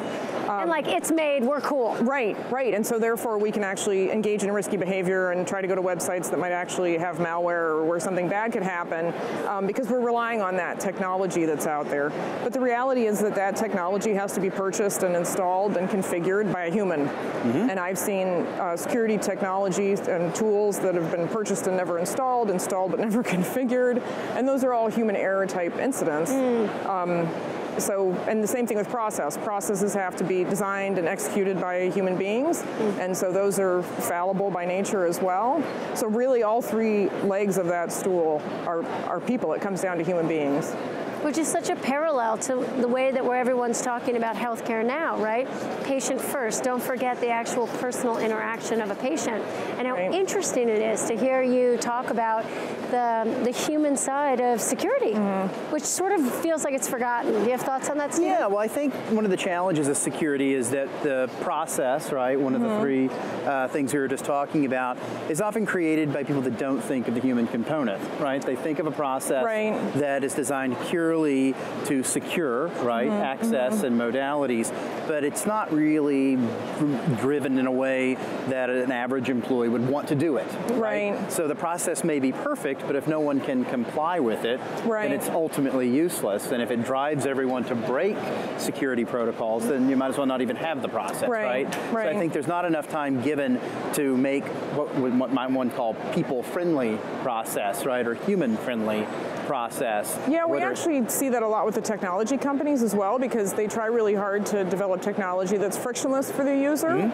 And oftentimes that little bit of security that's put in the way, right, to stop us from using a password that's been previously compromised, for example, or society today unfortunately values convenience more than security. There was a news story that came out lately. There's a technology manufacturer that's being sued for implementing multi-factor authentication. Yeah, it's almost like there's something about the best next shiny thing. I think we're kind of in the middle of it, and it's good to have people to remind us that it's not always awesome. So thank you so much for joining us on the show. Thanks for having me. Thank you. So precision medicine so far has focused on more genomic data and understanding genomic data more for individualized therapy, but actually other aspects of precision medicine is understanding patients' environment and the lifestyle.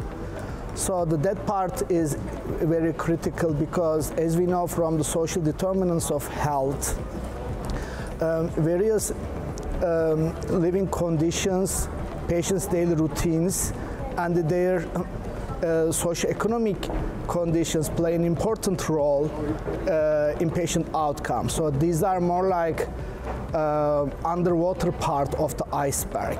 So what we need to do is these soft issues like the social determinants of health, like the patients' living environment, living context, and their daily routines should be somehow integrated to EHR data, and should be available for the use of the provider when they plan their therapy, when they develop the therapy plans for the patients. So it is, I think, essential to integrate these social determinants with the clinical data, and we need to come up with more sophisticated clinical decision support systems that's going to utilize both clinical data and social determinants of health for the best patient outcomes.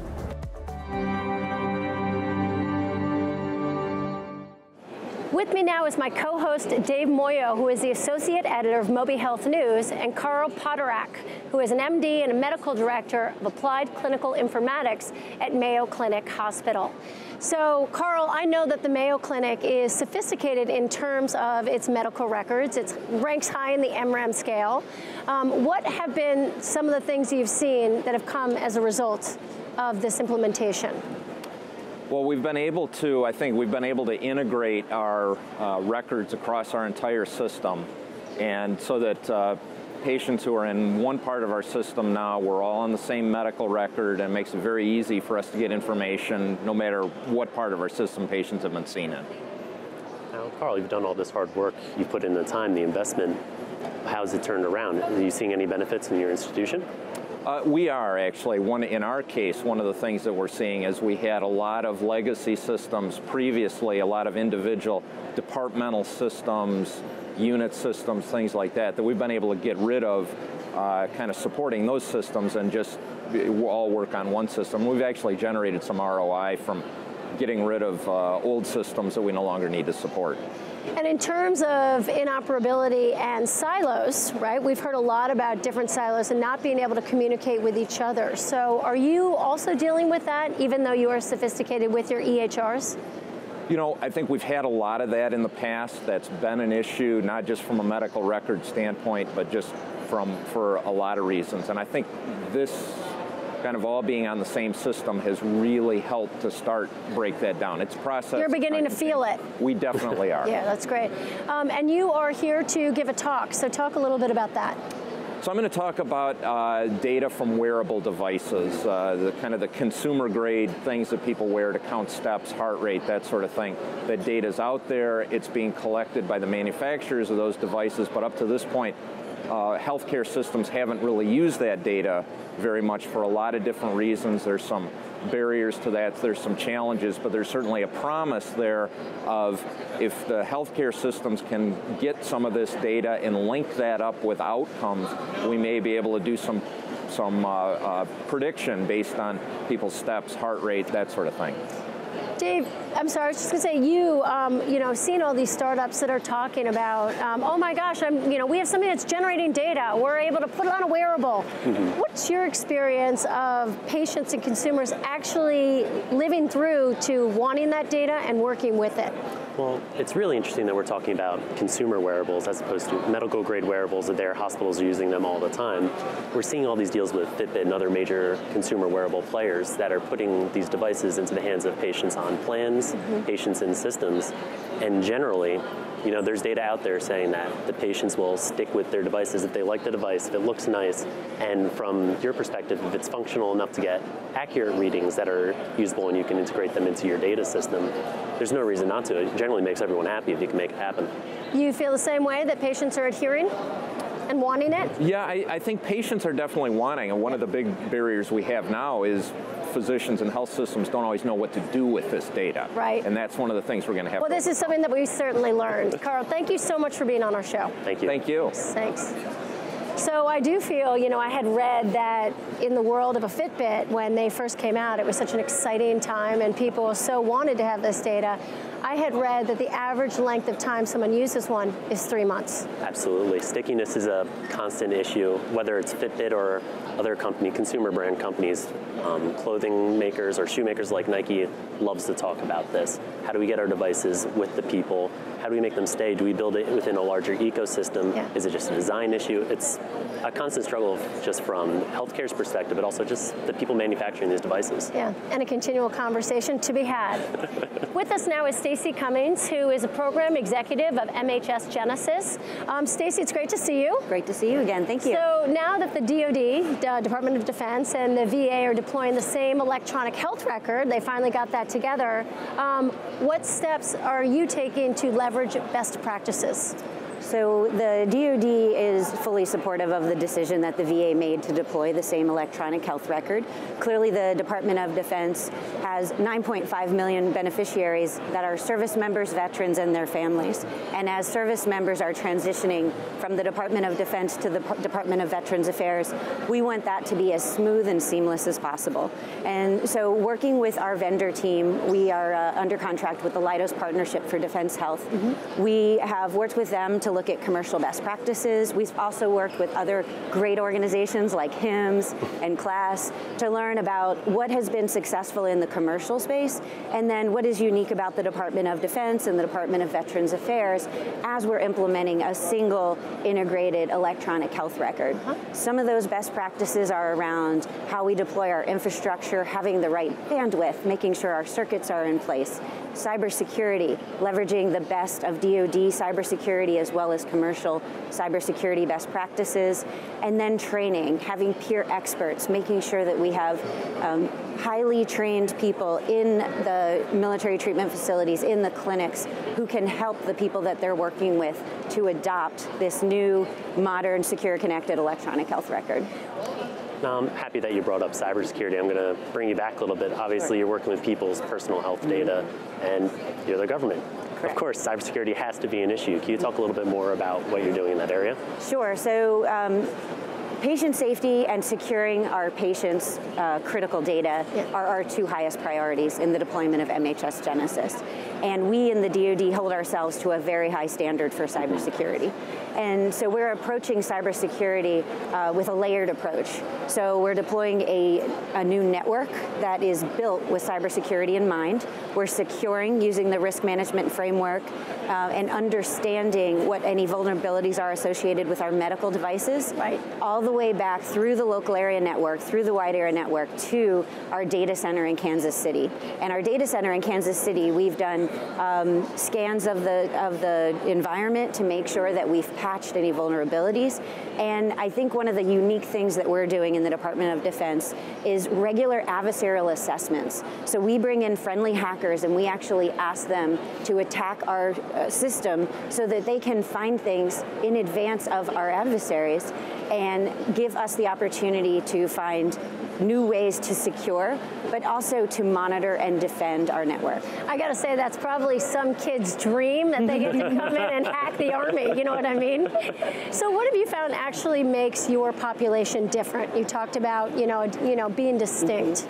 So the first thing that makes us different is we operate in an operational medicine environment. So in theater, in a place where it's very austere, you don't have a lot of bandwidth, you don't have a lot of physical infrastructure. We also operate aboard ships, which is very unique. In fact, we have 2 hospital ships, the size of which rival a commercial hospital. They have surgical bays, they have ICU, a full-up hospital that floats. Wow. So those are definitely some uniquenesses to the Department of Defense. The other uniqueness is that our our patients, as well as our providers and users, move on a regular basis. Right. And so the benefit of having all of our patients' data and having standard workflows, whether you're on the East Coast, West Coast, or overseas, from a patient perspective and from a user perspective, we standardize those workflows, and I, as a patient, have a consistent experience regardless of which facility you can get it anywhere whenever you're on your journey. Stacy, thank you so much for joining us. Thank you. It was great to be here. Good to see you again.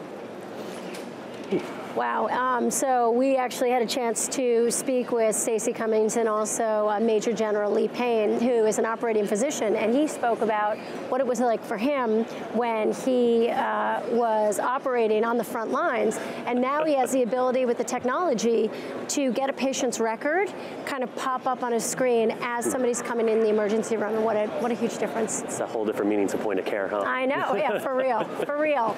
Next on this show, we have Ben Moskovich, who is the Project Director of Health Information Technology from the Pew Charitable Trust. Ben, it's really nice to see you. Thanks for having me. Good, I'm glad. And I hope you've had a coffee, too. Yeah. With the adoptions of EHRs, what safety issues do you feel have arisen that you may not have anticipated in the beginning of the process? Our research has shown that the usability of electronic health records can contribute to patient safety problems. When we talk about usability, it's both the layout and design of the system, but it's also how it's customized, how it's implemented within a healthcare facility, and how it's used by clinicians. One research study that we did with MedStar Health and other children's hospitals found that about 9,000 medication safety events that were identified, about a third of them were as a result, or the usability of the EHR contributed to those safety problems. Wow. So obviously we're here at HIMSS, everyone's talking about interoperability and data silos, protecting the data that's inside of those silos, but having one silo speak to another silo is a whole different ballgame. What type of work or protocols can we look into for protecting the communication between these silos? We're working on two of the key challenges to interoperability and the exchange of data between those two silos. One is patient matching, which is how do you know that the patient in one record is the same as the patient in another record? Because patients' information changes, they move, patients have similar information, and so it can be difficult to match those records. Our research has found that there are two key ways to make progress. One is that if the data that are used to match those records are standardized, that can improve match rates. So for example, address can be formatted in different ways. If you standardize the way address is documented, then that can help link records. And the government can help make progress in that type of standardization. We've also been talking to a gajillion people here, and a lot of them have spoken about AI, which I think started as a buzzword, but is now swiftly becoming real. What are the protocols you're putting in place to actually deal with the safety hazards of that? Because certainly AI in itself is moving faster and faster, it gets smarter and smarter. So what have you seen in your research there? We haven't looked specifically at AI, but we have looked at some emerging technologies like biometrics. We conducted focus groups with patients on patient matching, and what we heard by a large portion of those patients was that they want to be using biometrics to help link their records, and that's because they use biometrics every day to unlock their smartphones or board a plane, and are increasingly using in those daily lives. So why can't this advanced technology also be used to help foster interoperability? The problem is there's a bunch of key questions that need to be answered first, including around privacy and security. So what we plan to do is convene companies in this space and other experts and help establish a framework for the use of biometrics and other innovative technologies to help link records. So Ben and I were talking about the vibe here, and it really feels optimistic. And I'm curious for you, if you're a researcher, you're really looking on what's real and what's not. You're learning from your mistakes. What are your feelings about being here in terms of progress? Well, at the start of the week, there was a big moment in health IT, and that was the release of two regulations, one from the Office of the National Coordinator for Health IT, the other from the Centers for Medicare and Medicaid Services, that really set the groundwork for progress on health IT. And one of the common threads in both those regulations was the use of FHIR, which is a way to exchange data. We spoke to Graham, right. And now it's really beginning to come together. Ben, I really appreciate you being on the show. Thank you. Thanks for having me. Thank you. Okay, thoughts?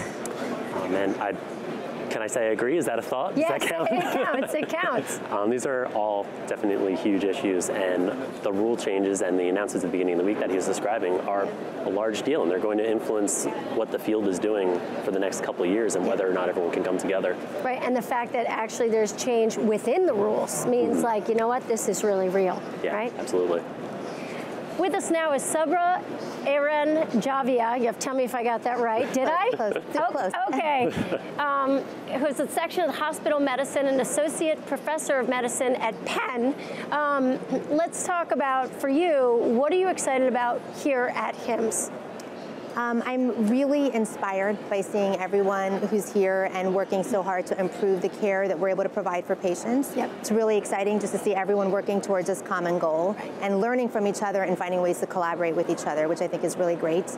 I think we're on a wave, or like starting a new wave of change in healthcare, and we've learned a lot from the last 10 years. I think we've done the best that we could with what we knew, and now I think we've learned so much to actually really change and take it in new directions that we haven't yet. So I'm really excited about that. I have to say, happy you're here. I'm from the Philly area myself, so it's nice to have some Pennsylvania representation. Yes, that's good. Could you give me maybe a concrete example of what you're describing? You're describing the changes in the past 10 years, and you're seeing a lot of enthusiasm, excitement, and maybe some action here, and especially on the tech aspect and how it relates to care. Do you have anything you saw on the show floor in any of the sessions that has really blown your mind? Yeah, I think one of the really exciting things that I'm learning about is integrating learning about the social determinants of health in the technology that we use to interface with our patients. Yes. A lot of what I've seen is using that to really, prescribe things to patients or help with our interactions with them. But I think another really creative way is bringing it into the clinician workflow, so that while I'm still taking care of you in the hospital, for example, I can factor that into my care plan with you, or I can factor it into the discussions I have or my discharge planning. I think integrating that with apps and other technology that we use in our daily life, which feels so natural but hasn't yet for medicine, is where I'm really excited to see technology become not almost a barrier or a thing we have to use, but something we're excited to use because it actually makes things easier. I feel super excited to hear you say that. I feel the world has been, so I live with MS, I'm a patient, and I'm so aware of how sometimes when you're trying to talk about your journey, your health journey, that if it's not clinically proven, it hasn't been discussed. One small example is diet, right? That, you say, I know I feel better when I don't eat dairy, and to have a neurologist say to you, well, I don't really want to hear about it because it's not clinically proven, is frustrating. I can imagine. For you, too, that was such a great compassionate doctor moment right there. Thank you, doctor. But for you to recognize, arguably social determinants are unstructured data, and the fact that you are thinking those through, putting them in the chart and recognizing that that may affect the overall lifestyle is huge. Yeah. Do you feel like that's a common trend within your practice? I think it's a growing realization, and part of what we need to do is educate clinicians. I mean, the fact is we learn medicine based on evidence and based on books and, of course, interacting with patients, but learning that our patients are people like us and have this whole other environment that affects their health is something that I don't think we have, at least not when I was in medical school, which was a little while ago, is not something that we talked about very much, but I think they're starting to bring that in more, integrating patients into the education process as well. But I love that you used the word journey, because it's really important. It's not just about that one moment. I might see you for a couple days in the hospital, but you have your whole life outside, and we might craft this great plan with everything controlled in the hospital, right? And it can be completely different with how it's implemented outside. So that's one of the things that I think we need to do a better job teaching clinicians and medical students and trainees is how do we see our patients as a whole person and factor that in. Before you go, please pronounce your name correctly for the world. It's Sabah Eranjavia. Thank you so much. Thank you. Dr. Thank you very much. Thank you. So that's really meaningful to me in terms of the whole idea of looking holistically at a patient. And I'm sure at Moby Health seeing startups who are probably trying to recognize that stuff and make it part of the deal. No, absolutely. Just so many focused on, especially with personal technologies that are such a part of digital medicine or personal medicine, being able to log what your experience is, communicate that to the provider, and enabling that through technology. And what happens. It's really great. Up next, we have Adam Green, who is a JD, MPH, and a partner at Davis Wright Tremaine, LLP. It is really nice to meet you. You are a master in the world of security and compliance. Is that a fair statement? I would say compliance more so, okay. And I don't know about master. Okay. That's very nice of you to say, but it's what I do for a living, and I hope I know more than the next guy when possible. Well, that's good. So I know that in the 90s you had the HITECH Act, which really started to incentivize EHRs to be part of hospitals. Yep. How do you feel like that's going in terms of integration and compliance? So, I think the HITECH Act has certainly served its purpose in many respects in that there's been a sea change in getting people from paper to electronic. Now, obviously, I think we all know there's still a lot of goals that need to be achieved with respect to interoperability. On the compliance front, I think it's complicated and challenged things in many respects. I mean, paper records, we're not naturally secure. I mean, they were getting breached all the time, but electronic records have really changed it to, the order of magnitude to what can go wrong when something, when a USB drive gets lost or stolen. And I think HITECH Act has caused a lot of confusion with respect to, we have an electronic medical record, do we just need to do a risk assessment of our EMR, and then we're fine? Do we need to worry about the rest? And there was a lot of focuses strictly on meaningful use and getting that in place, and not necessarily realizing that, well, that's great if you've addressed the risks of your EMR, but if the Social Security numbers in your billing software are going out the door, that's still a huge problem. Yeah. And that's just the hospitals that have moved ahead and pushed themselves into EHRs, EMRs. There's still, we saw in an earlier session, it was spoken here, of roughly 1 in 10 of these hospitals are still not fully electronic. How does that confusion you're describing that's happening to the majority of hospitals, we're not even considering the 10% that haven't made it there yet. What's going on with them? Well, the HIPAA security rule has been around since 2005 was the original compliance date, and so from that date on, people have known that they have to comply with the security rule. And from that date on, we've had large, sophisticated institutions that have invested huge amounts of resources into compliance. And then we've had pretty large portion of the population that the security rule kind of came and went and still are not significantly beyond where they were back in 2000 with respect to security policies and procedures. What's going to happen to them? Well, there's always, it's always a roll of the dice. I mean, they, understandably, their focus is oftentimes, patient care, and we don't have the time or resources to staff up and invest significantly in security. And patients oftentimes don't get to see that there's a lack of security. It's not like when I go into the doctor's office, I've got a Wi-Fi sniffer and I'm looking for vulnerabilities. So it really comes down to, do they get a breach and detect that breach? And at that point, they suddenly discover how much exposure they have by having not put in place a robust security rule program. And also that patients will have a moment where they say, you know what, if you can't access my records, like, see you later. That's a whole other conversation. It's really nice to see you, Adam. Thank you for being on our show. Oh, my pleasure. Thank you for having me. One of the things that I would have loved to have asked Adam, because he's a HIPAA expert, is whether or not HIPAA needs to be modernized because it was started earlier or not, Absolutely. We're moving fully fledged, full speed in the digital age, and that changes everything from how we protect the patient's data, to how we do care, and how we merge the two. Right. Absolutely true. And, actually I spoke to somebody who said that HIPAA, everyone's so scared of HIPAA, but it's not as bad as you think, and you can kind of work around it, or, again, another conversation. Sure. So we're here now with Patrick Sundstrom. Patrick, tell me a little bit about why you're here and what your background is. I mean, if you're devoted to contribute to healthcare transformation, HIMSS 19 is really the place to be. It's like, this kind of melting pot where private, public, technology and policy meet to exchange knowledge and create relationships. And we truly believe that to further catalyze the transformation of healthcare, we need to get public-private technology and policy to be aligned. And I'm convinced that the future of healthcare is going to be built on the strongest of partnerships. So that's why we're here from Sweden. And we're here with a big delegation with top leaders from our healthcare providers, our industry, and our policymakers. So knowledge exchange, get the same experience, to take it home and to speed up innovation. So I know very little about Sweden's innovation. Where do you fall in terms of other countries, in terms of being progressive? I would say we are at the top, and we have, we have an ambitious goal. We have an ambitious goal to be the top leader in the world by 2025 in using technology to transform healthcare. And so we started that journey a lot of years ago. I mean, Sweden was one of those countries that digitized the first. The kind of movement we are in now is trying to move healthcare from bricks and walls of hospitals to the spot where the patient is. And obviously, technology and teams are the enablers. Right, like meet the patient where they are. Exactly. Now, do you feel like when you have an older, so we know here in America, the whole world of the silver tsunami of older people coming through, and the argument that an older person won't adapt technology.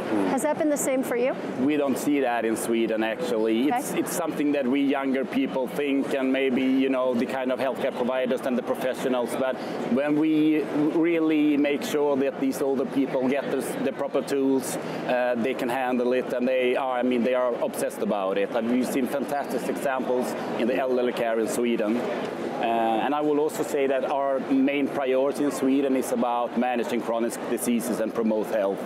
We truly believe that we have to discharge patients with digital solutions, with sensors, with training programs, with other stuff that makes continuous monitoring possible, and also to give out decision support systems and digital nudges that will prevent the chronic patient to get worse. So I think our goal is to support people to stay in a circle of well-being rather than get worse and need to go to hospitals or primary care centers. Wow. It all sounds very ambitious. So if I went online and I looked at the metrics of the success rates and the positive outcomes of Sweden compared to other countries, would it be like this? No, it's not like that. I mean, we have our challenges as well, but we have some fundamental things in place, and we have it on a national level, and not many countries have that on a national level. We have a national service platform with services for every patient. So as a citizen, you can get access to your fully medical record online in a national service. At the moment you want it. We have a national patient overview, so every healthcare provider could get access to data with the history of the patient, regardless of, you know, which kind of vendor you're using for EMRs and stuff like that. You can book appointments online, you can renew prescriptions, e-referrals. So let me ask you this, that's all awesome. Give me your leading issue that you're dealing with. My leading issue, because I'm working on policy level, so it's trying, all the regulations and rules we have in Sweden are really designed on yesterday's logic. We need to get the policies aligned to drive further innovation in healthcare and to make this great innovation we see at HIMSS 19 coming together in a sustainable way in Sweden. But governments must see all the positives that are coming, which makes me think you're in for an easier fight to change those policies. I mean, it's our main topic, and in Sweden we have a decentralized system, so the regions are fully responsible for healthcare and they levy taxes, and the state has quite limited responsibility. It's about regulations and laws. So that's the main topic for our government. Wonderful. Well, thank you so much for being on our show. We really, really appreciate it. Thanks for having me. I wish I could take more notes. You know, send them out. So enjoy the conference. Thank you. Nice being here. Wow.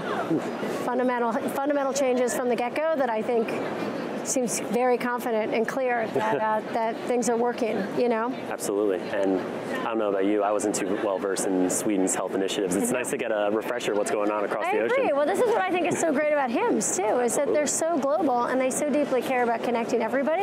And case in point, I mean, you could argue that guy has a lot, and with his delegation has a lot that they've already figured out. The fact that they want to come here and learn is really, really cool. Absolutely. So, here we are next with Gene Patakin, I hope I got that right, who is the CEO and founder of Aduso Limited.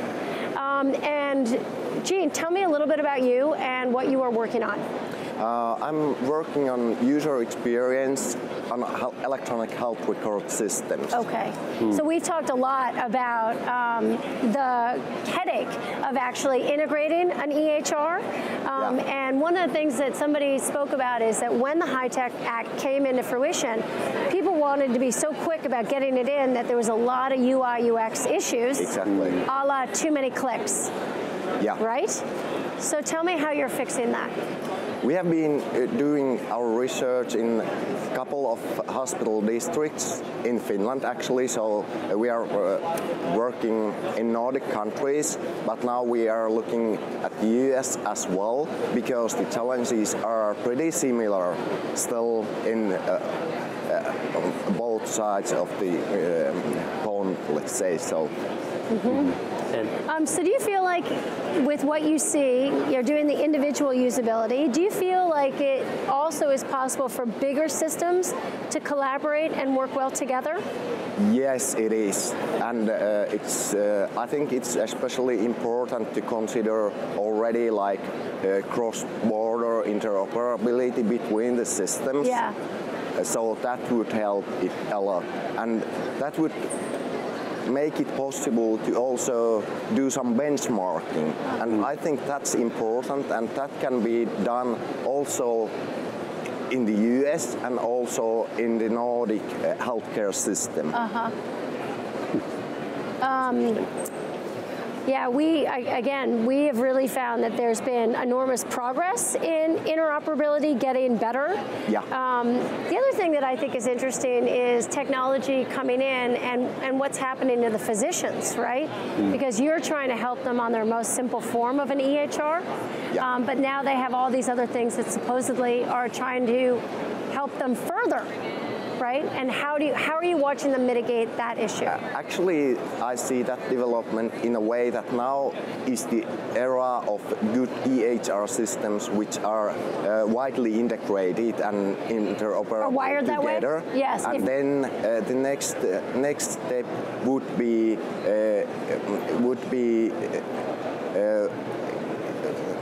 like bringing in those new apps and solutions. So the good base with those next generation EHRs will make it possible to have those new gadgets and apps coming in and working with those systems. But to do that, those EHRs, whether or not it seems like people in different systems are changing their own EHR system and individualizing it versus making massive system changes. Is that your experience? So they are doing those kind of almost personalizing their own record. Yeah. That's also important thing that you can like really have individual whatever works for you as a clinician or a patient or like customer. So if you can take your own patient data with you and make it usable in that way, I feel that's very important. But that seems like a pro, but also a con, right? Because if everybody is like personalizing their own system, how do you standardize it to make it better? That's true. Yeah, actually. Figure that out right now. I'll do that. It just seems like maybe HIMSS, 22, that will be like, wow, that was such a great idea to allow people to make it easier to use at an individual level. And anyway, so all good things to think about. It's really nice to have you on the show. Thank you for joining us. And your shirt, by the way, is amazing. And just want to throw that out there. Thanks for having me here. Awesome. Thank you. Thank you. I have definitely felt like I had read and heard that one of the biggest problems with EHR is the haste that you just didn't think about the UI UX. Like we weren't sophisticated enough. Absolutely, and I think it's worth stopping on the point you're talking about, personalizing it to the individual institution. Healthcare, by its very nature, isn't one size fits all, and we're working on these problems of standardization and how to get one system work in the next system, but we still need to find a way to do that that allows for some wiggle room, because that's the reality of healthcare. It's what we have to work through. Totally. With us now is Brian Mack, who is a manager of marketing and communications at the Great Lakes Health Connect. It's really nice to have you on the show, Brian. Thanks for having me. So, Health Exchange, Brian Mack. Yes. Let's talk. Yeah. So, Great Lakes Health Connect we are the leading provider of health information exchange services and solutions in the state of Michigan. Okay, hold on. Define health information exchange. Okay. So, health information exchange. How can I do that as quickly as possible? You know that the Affordable Care Act required that everybody be on electronic health records in terms of the providers across the continuum of care. Yep. The ACA did not specifically, actually the ACA also said that those health systems needed to be able to communicate with each other, but there was not infrastructure that existed to do that. Right. That's what Health Information Exchange did about 10 years ago. Okay, so it's taking the silos of information that did get implemented, finding a way for it to all come together. That is correct. Okay. Right. In 10 years, that's a lot of time to put together a solution. It seems like there's still a lot of progress being made, and at the same time, challenges to overcome. How has it changed over just the time period when this was mandated? Yeah, I think that's a really accurate assessment, Dave, that it has been, there have been some pretty significant advancements at the local level. There are also some pretty significant challenges. I think one of those challenges is that the governmental dynamics from state to state differ a lot. When we talk about national interoperability, we really need to be focused on common standards across states, because you'll have states that are opt-in states. In other words, a patient has to give specific permission to allow their information to be shared. Or opt-out states like Michigan, for example, which makes my job a heck of a lot easier, because patients are in unless they tell us they want to opt out. So, so that's been one of those challenges. What is the country breakdown? Do you know offhand of how many states are opt-in, how many are opt-out? I don't off the top of my head. I have looked at that information before. It varies from state to state, and some, I think, have not even addressed those issues. We know that some states, in terms of their regional and statewide health information exchange, infrastructure is very well developed. States like Michigan, states like Colorado, for example, and then there are others that have lagged behind. And again, it's largely because there's not a commonality of standard. And so that it makes it challenging. I think that's some of the bad rap that regional health information exchange gets. I was encouraged by Seema Verma's comments yesterday in the opening keynote, because we're all a little bit anxious about TEFCA and what that's going to mean when the final rule is ultimately released. But the assurances that she gave in the keynote led me to believe that they really are trying to take the dynamics that we are dealing with on the ground into consideration, and I really hope that we see that when the final rule is produced. We've heard a lot of excitement about the CMS rules that were announced yesterday, which to me seems like a larger entity trying to be like, look, patients are important. Patient data should be shared. Does that help you on a state level in some way? I hope so. I really do. I think that a lot of I get really frustrated about the concept of interoperability, right? About that buzzword in particular. And it's because I don't think that there's a standard definition for the word interoperability. From my perspective at the local level, we are working with the providers at the point of care. And there are things that we can do in that position that you're not going to accomplish through a national initiative. Something this big. And that's what a benefit to have it on the local level. Brian, we really appreciate you being on the show. Thank you. Thank you so much. Thanks for having me. My pleasure. Welcome. Good show. Thank you. It is. We actually had some politicians on the show from New Jersey who were at the assemblywoman level, and how it was possible to make change. And so I think that the idea of states having their own prerogatives are like such a plus, but also a minus, because for the people that make different choices, now it's not universal. Well, I'm happy to hear that someone was from New Jersey. I mentioned before I'm near Pennsylvania, but I'm actually at home state, New Jersey. It's great to hear that active work's being done back home. Yes, that's definitely working out for you. Next we have Lee Kim, who is the Director of Privacy and Security and the Interim Senior Counsel and Data Protection Officer at HIMSS. Lee, hi. How are you doing? Hello. So you are working on security and compliance with HIMSS. It's been a big topic, hearing about that. So what are you most excited about this year in terms of security? In terms of the industry? Sure. We actually just published our 2019 HIMSS Cybersecurity Survey. It's available at www.hims.org/HIT security.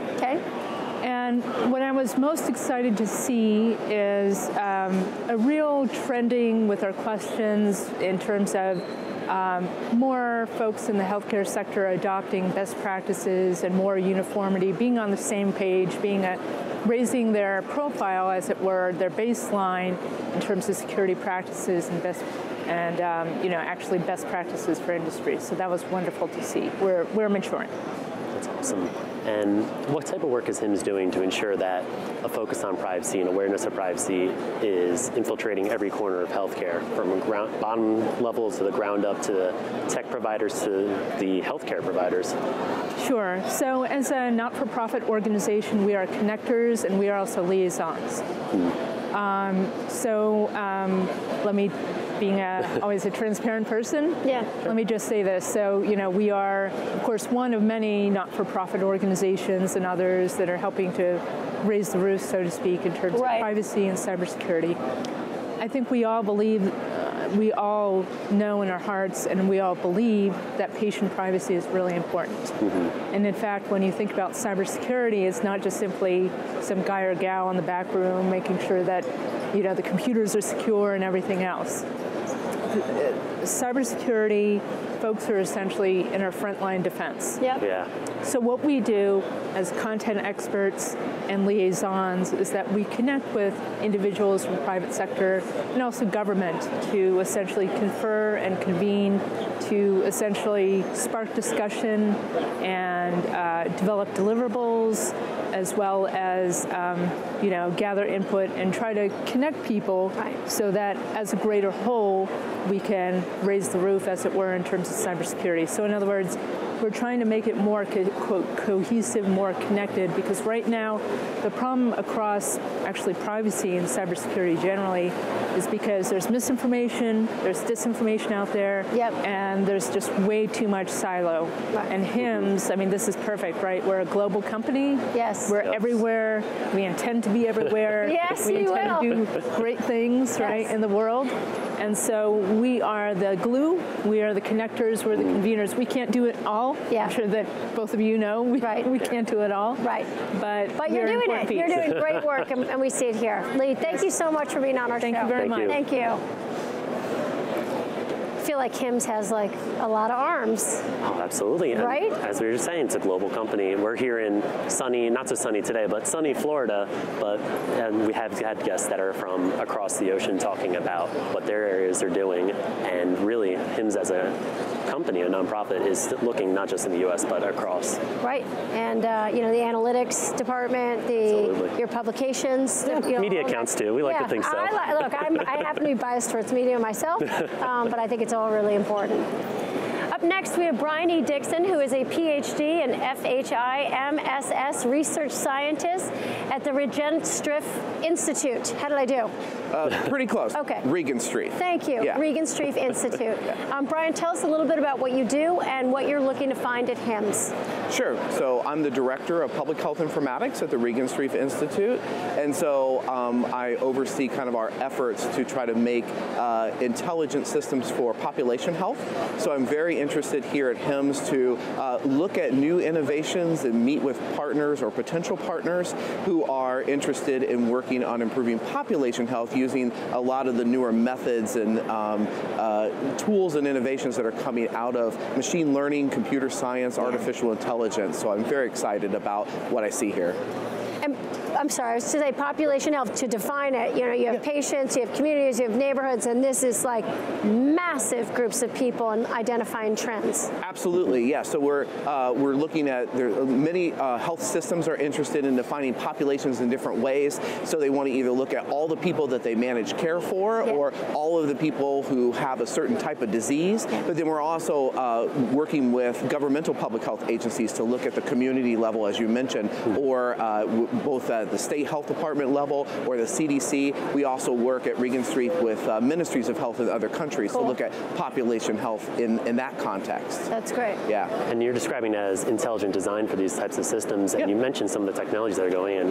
Obviously, you work with so many people, so many different populations. There's just a wealth of data, and I assume that automation has to be coming into at least a certain aspect of your design. Can you talk a little bit about that? Sure, yeah. We try to automate as much as possible because we think that automation will reduce burden on providers, so the people who are collecting the data, as well as reducing burden on those who are sort of receiving the data and trying to analyze it. So we're trying to build sort of dashboards that will auto-populate with data that's collected from routine care delivery, as well as pulling in data from other large data sets, so like the American Community Survey or the Behavioral Risk Factor Surveillance System data, so that we can automate the delivery of that data into dashboards, which will reduce burden on those who are trying to sort of look at population trends instead of working with individual data sets and trying to munge and manage those individually, right? Which is a lot of work, and that's how we did things 20, 30 years ago. But now we're trying to automate as much as possible end to end and connect systems together. You have such a fire hose now of data just spewing everywhere. What percentage of the data actually ends up not being helpful? Well, a fair amount of it actually ends up not being. There's a lot of noise in the data, and so part of what we try to do through discovery is find out what signals are really important and powerful and can predict outcomes, and then where is the noise? Because there's a lot of noise, whether it be bad data that's in the systems or whether it be sort of useless variables. So we try to eliminate those systematically through our work. Great. Well, Brian, keep going.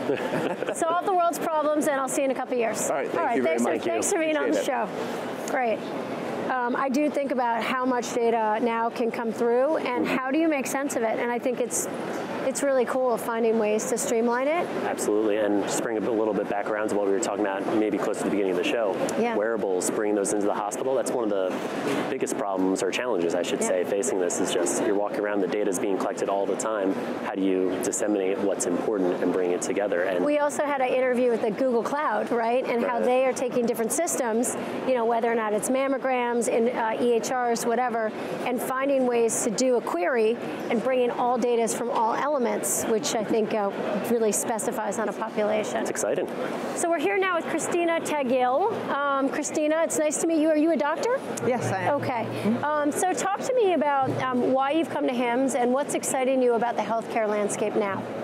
Well, very exciting is when old medicine meets new technology, and I think that's what we can see at HIMSS.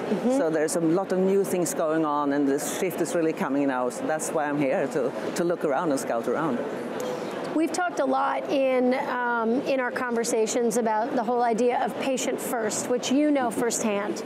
But we feel like that definition has come up in 3 different ways, right? That you engage the patient to do what they're supposed to do to try to get better. You engage the patient as a person with care and compassion and empathy, and then the patient gets engaged as a consumer who starts to make choices. Where does your interest fall when you think about the patient? Well, I think it's very important that they know what we want them to know, because patients today, they go out and they Google and they get scared. So if they come to our department, I think they should know what we would like to teach them about their diseases. So I think that's a very, very important thing to do, and also get their feedback, what they think about our treatment and questions directly to us, instead of going out and look for it. Right. Can you describe a little bit the direct interface that patients are interacting with your company? Is it an app or is it another service? Yes, well, I started this about 20 years ago, looking with machine learning and medical images, and that has now continued in empowering the patients with also information about the disease. Exploding, right? Yes, it is, yeah.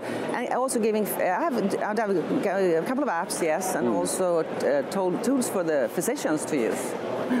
How do you feel, in your mind, how much do you feel a patient can take control of their own health and heal through information?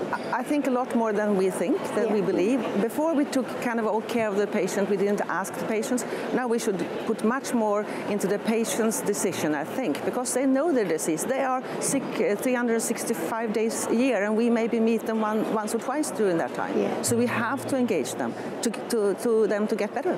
Right. Yes. Doctor, thank you so much for being on your show. And by the way, I totally agree with you. I think the power of the patient is huge. So good. Enjoy your conference. Thank you very much. Right. Thank you. We are now moving forward to a conversation I was able to have yesterday. Take a look. With me now is Gurpreet Singh, who is the U.S. Health Services Sector Leader of PricewaterhouseCoopers. Gurpreet, thank you for joining us. Thank you for having me. So why are you here? And this is not an existential question, just to be clear, but what is exciting you about the healthcare space? So the healthcare space is obviously very exciting for me. Last year when I was here, we were talking a lot about the vertical integration, right? So a lot of the big deals that were announced, like such as CVS and Aetna, such as Cigna Express Scripts, such as Amazon, Berkshire Hathaway, JP Morgan, a lot of big vertical integration deals were announced at that point in time. Right? So fast forward a year, So now where are we standing, right? And so many of those deals are starting to cultivate. They're starting to move forward. But we still have a similar concept and issue that's occurring, right? How are we organizing around the patient as a consumer? And how do we provide them with value? How do we provide them with access? How do we provide them with convenience? For these big companies that have come together, and I'm almost going to put it into a verb, the Amazoning of healthcare, right? What are the benefits for them to do that, and what are the obstacles they face now that the patients are becoming consumers? Sure. So one of the things that I think really interesting, maybe just to personalize it a little bit. So I have two sons. I have a 15 and 11-year-old, and both of them were at science camp, over the summer. And they were staying in the dorm, and we got a phone call from the school, and they said, well, your 11-year-old we think has a broken wrist. And so we said, okay.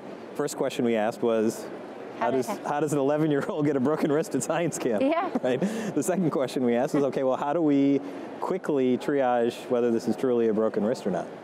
Right. And so we drive up. I live in Chicago, so we drive up north to the school that they're at, and we quickly take them to a urgent care clinic, right? Because we're maximizing access and we're maximizing convenience. Right now, I have friends that are, at Northwestern University and University of Chicago, and they're physicians that are very well renowned. Yep. Right. And so, of course, after I get the image, I text them the image and do a little do-it-yourself healthcare, if you will, DIY healthcare. Right, caregiver. They give me their quick recommendation. It looks like it's, a clean break, and you might need to get it reduced. But probably the most convenient approach is to take them to a bone clinic that's maybe 5 miles away from where you are at the urgent care clinic. Yeah. And within maybe 30 to 45 minutes, they've reduced the fracture, they put him in a cast, and he's back at school. So what's just happened there? Yeah. The funds flow has completely changed. Yeah. Right. It's moved away from the ER at those hospitals, and it's moved more towards those consumer-facing. It's funny because somebody said to me, here we come. Everyone's talking about, the silver tsunami. It's so crazy, But that once that wave comes through, that the younger generation may just be like, I'm done with you, big hospital system. Right. And maybe that's that place where things really begin to change. That's right. So we just recently wrote an article on the top trends for healthcare. Okay. And one of those trends that we talk about is the emergence of the Southwest Airlines of healthcare. Wow. And so while we don't have one today, you can start to think about what does Southwest do in their context, right? First, number one is they're operationally efficient. Yep. Right? They're very good at maximizing their planes, their turnover, their processes. They're very good at the operational efficiency, and they've built their business off of that. Number two is they're customer intimate. They know their customers well. They know the routes that they go on. If they have routes that have too much capacity, they'll immediately send a social media approach to actually getting them maybe a cheaper flight and do a promotion, and maybe change the rate structure on demand so that they can actually maximize that capacity. So you can start to look at that analog, if you will, and start to apply it to healthcare. In all dimensions of healthcare. I mean, even patient engagement, right? The difference between sending a text message to an 85-year-old and a 15-year-old. You got it. Right? You got Actually, somebody told me while they were treating in telehealth, one reason why it was working was because the 15-year-old loved looking at themselves while they were doing the physical therapy. You could see her eyes going, yeah, it was great.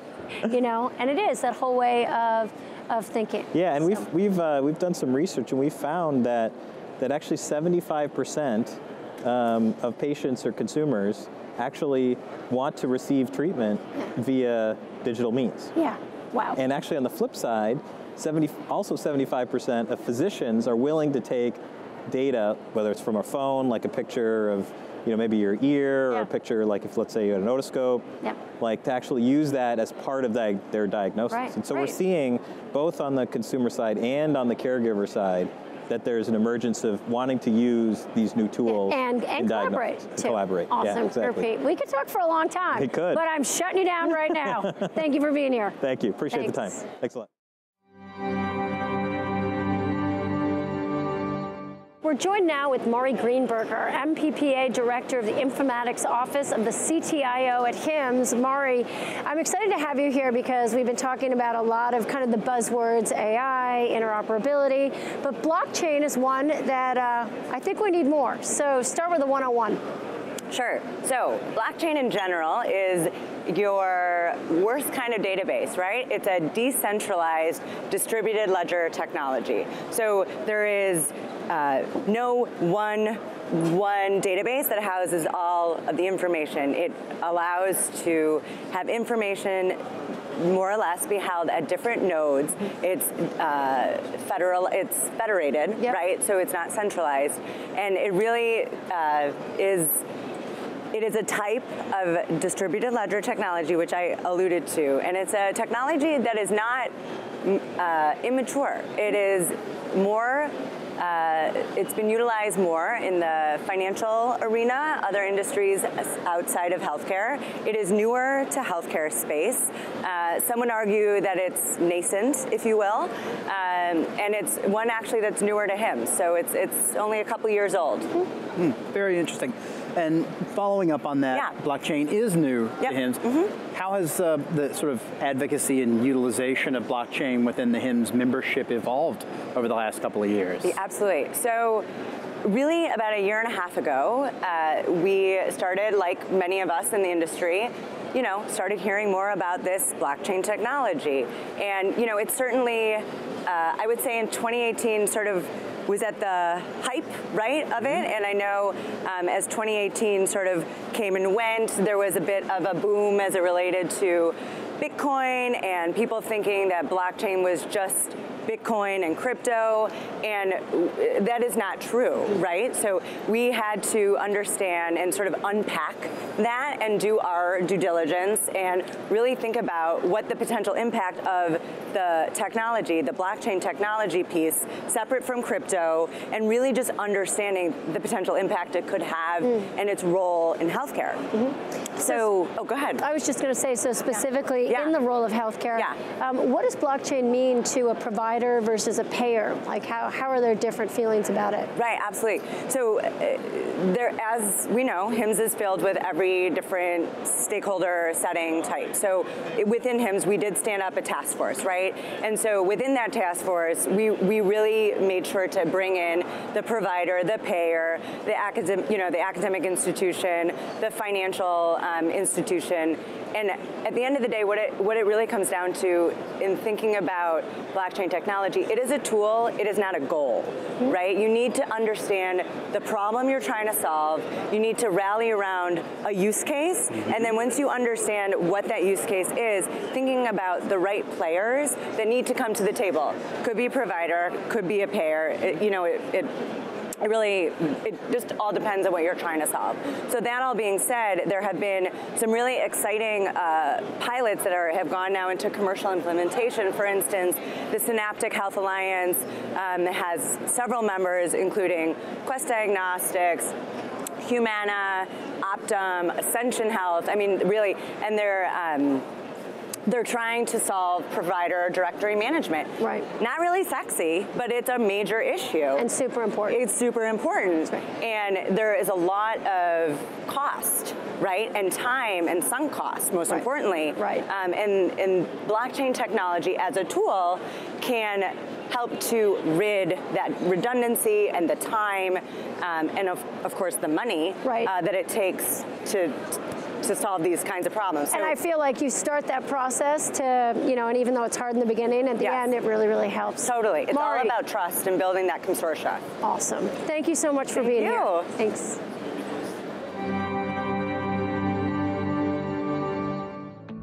So one of the big theses for me, as a former operator who turned investor, is it really is about the customer, right, and about finding product market fit. And so that's always what we look for, whether it's good times or bad. We're interested in companies that really deliver value to their customers, really understand their customers well enough that they can build a product that fits a burning customer unmet need. And I think that's especially true if market conditions get a little worse. In an environment like today, companies are willing to spend a little more if they're employers.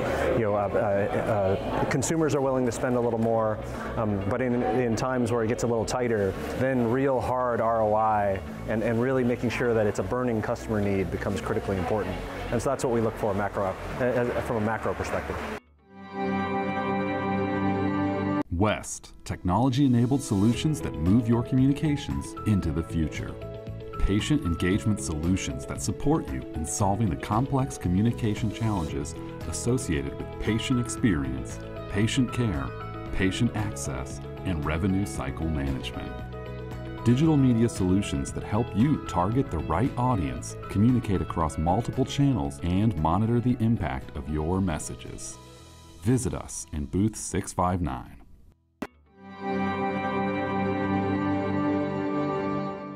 With us now is Michael Archuletto, who's an MBA and a Chief Information Officer at the Mount San Rafael Hospital, which is part of the BridgeCare Health Network. We're happy to have you here. Well, thank you. As somebody who works at a high-level position at a hospital, you have to make a number of decisions about numerous methodologies. What is your number one focus right now? My number one focus, of course, is, and I think coming to HIMSS, we've been focusing a lot on, okay, what's cybersecurity? What does that mean to an organization? I think organizations have a cultural issue when it comes to cybersecurity. I like to really focus on, let's change the culture of the organization to understand the importance of what cybersecurity basically brings to the organization. Individuals at times when you're basically speaking to the board of directors or the additional C-level individuals, they understand operational, financial, and reputational standpoints. They don't understand cybersecurity, they don't understand system mitigation, they don't understand those type of terminologies. But the thing is cybersecurity is a matter of life and death. And the reason why I say that is, we hear about ransomware kind of going out, being really a major issue in healthcare organizations, right? And that is a problem. Don't get me wrong. When specific ransomware comes into an organization, it really disrupts the overall process, the org, locks out files, etc. But imagine, some organizations aren't really focusing on the medical devices, on what do you have on your network that can be a threat to your organization. So now, hackers are basically looking at targeting medical devices, which then, of course, if you have an IV pump attached to an actual patient, that IV pump becomes hacked, that becomes a life or death situation moving forward. Right. And if you look at some of the medical device industries that are mandated and basically followed by the FDA, 43% of those specific organizations have stated that they have a cybersecurity issue. Wow. And if you look at the pacemaker software alone, there was 8,000 security flaws associated with that alone. And so hospitals have actually paid ransom to get data back. And hospitals have paid ransom to get data back, and high officials have also removed implants that have an associated IP address to basically not be in part of that area of saying, hey, can the heart be hacked? Yes, it can be. Oh my God. That is a major problem. I remember that was a story about Dick Cheney a few years ago. It was. Wow, really? But yeah. Wow. But the question I've always wanted is, has it happened? Has someone been killed or injured by a hacked medical device yet, an infusion pump or a pacemaker? Or are we still kind of saying it's just a matter of time? It's just a matter of time right now. If you look at some of the actual stats out there right now, so the FDA knows that they have an actual issue. So recently, the FDA, and it was like late 2018, signed an actual addendum with the Department of Homeland Security to create their first cybersecurity framework to incorporate it into the medical device industry. So it's not that it has happened, but of course we always say it's not if, but it's when. A matter of when. And that becomes the actual problem. What is the biggest barrier to entry for people doing this in terms of actually really addressing the cybersecurity issue? Yeah, absolutely. So one of the barriers right now that I see a lot of organizations basically failing to at times is, if you look at Biomed, Biomed has been focused completely on medical devices, right? But who does Biomed answer to? Most of the times in organizations, they answer to the facilities director. So can you really tell yourself that you have a total count of medical devices in your organization, and can you tell me that those specific devices are fully patched and have no type of security vulnerability attached to? You cannot say that. And if Biomed is answering to facilities, that becomes a major problem. So Biomed has to move forward into the overall IT aspect of the department chain, really focusing on the actual initiatives of what we do. And some problems that I'm seeing too with the Internet of Things, the Internet of Medical Devices, is really having an overall Hawkeye view of what do I have in my environment? Right. What has a specific IP address?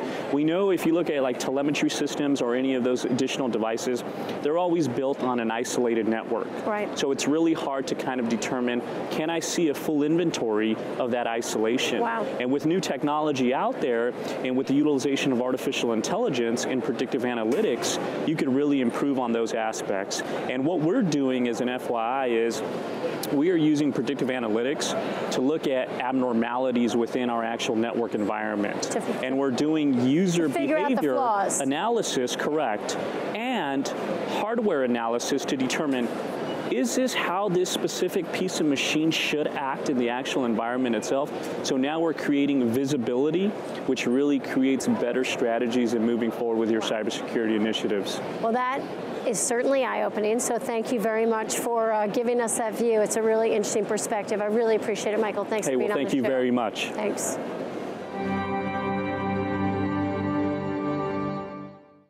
Yes, it is a very exciting time. We are a cloud-based workflow orchestration platform, and our primary focus is to support our clients in helping to bring together unstructured workflows. Our goal is to not only provide support in their existing environment, but also help them recoup costs that may be spinning out of the business because of disparate systems, legacy applications, workflows that generally have not been aligned or orchestrated across the platform.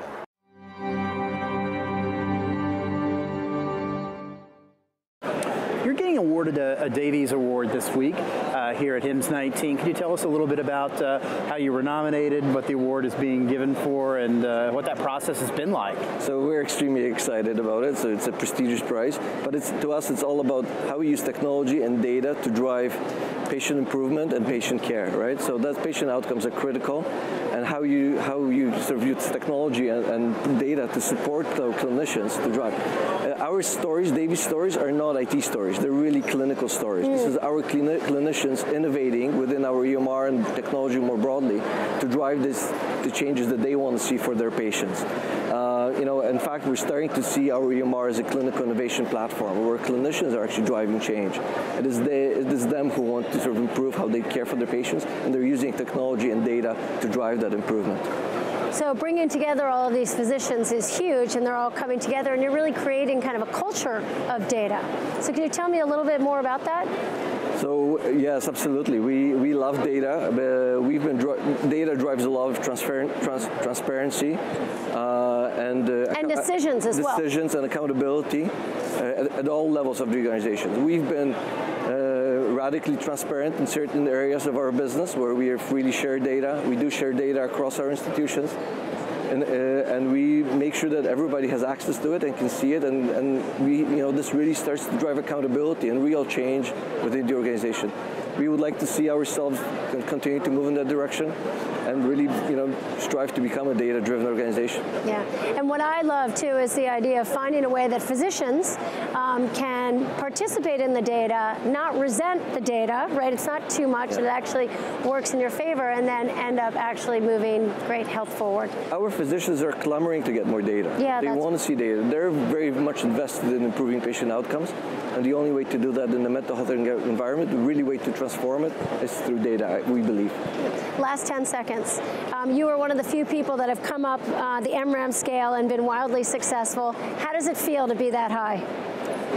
You know what? It only feels like we're at the beginning. Oh. It only feels like we've put in building blocks, and now the real fun begins. When you start looking at the data integration, when you're starting to have clinicians come to you and say, we want to drive this using the data and using the EMR.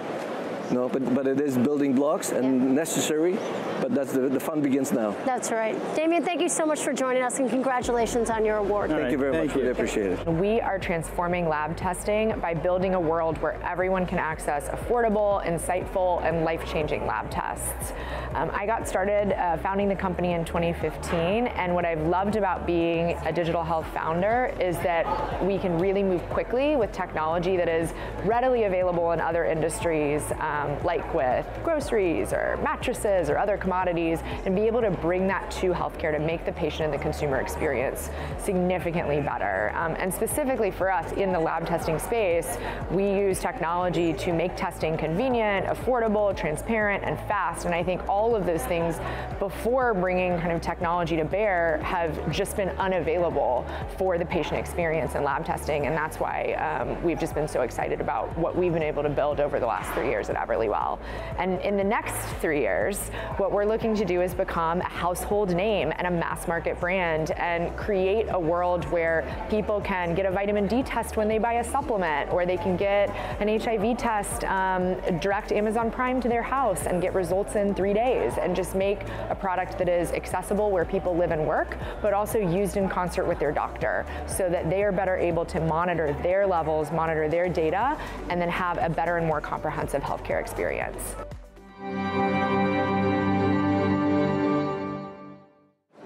With me now is Vic Nagji, who is a CTO for Managed Services at Sirius, as well as the Chief Enterprise Architect as an advisor for the Cleveland Clinic. Vic, I'm sure you've been rocketing around this conference with a lot to look at. What would you say has been kind of the most interesting to you?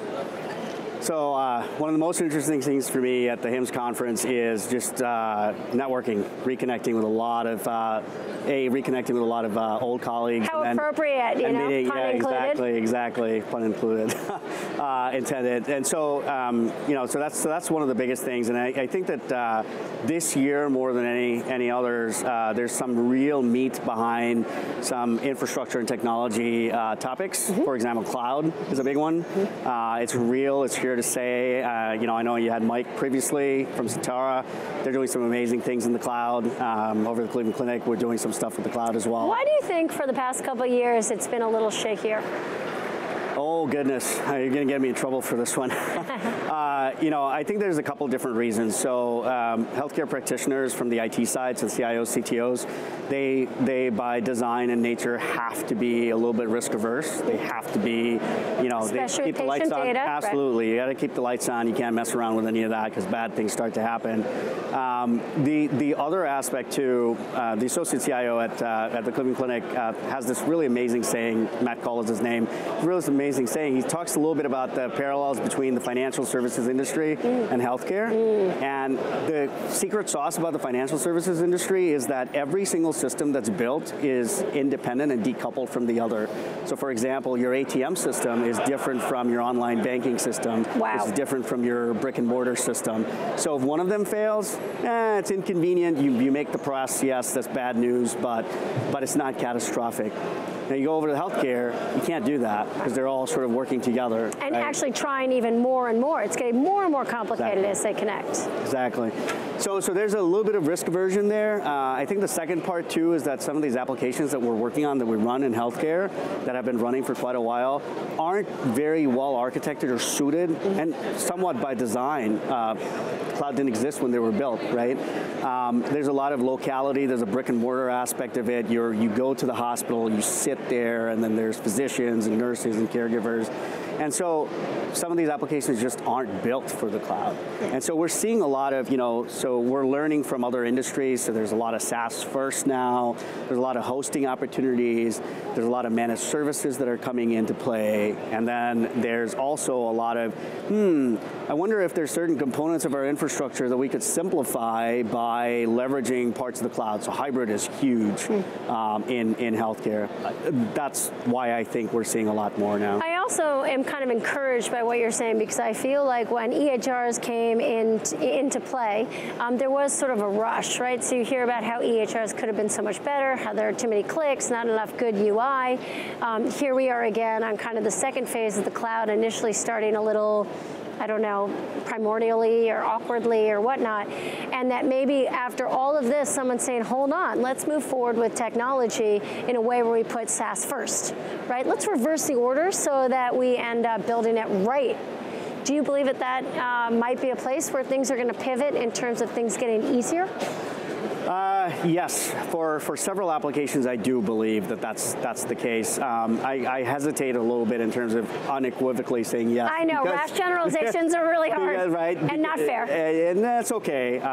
It's just around, there are still a lot of, and I come back to this whole physical aspect because there's such a physicality about healthcare. Yeah. There's things attached to you. There's things that are talking to other systems that are attached to other systems that are sitting next to you, right? So there's this whole aspect. So long story short, there's some applications that are, in my opinion, going to stay on premises regardless of what we do. I think our charge and our charter, really, as good stewards of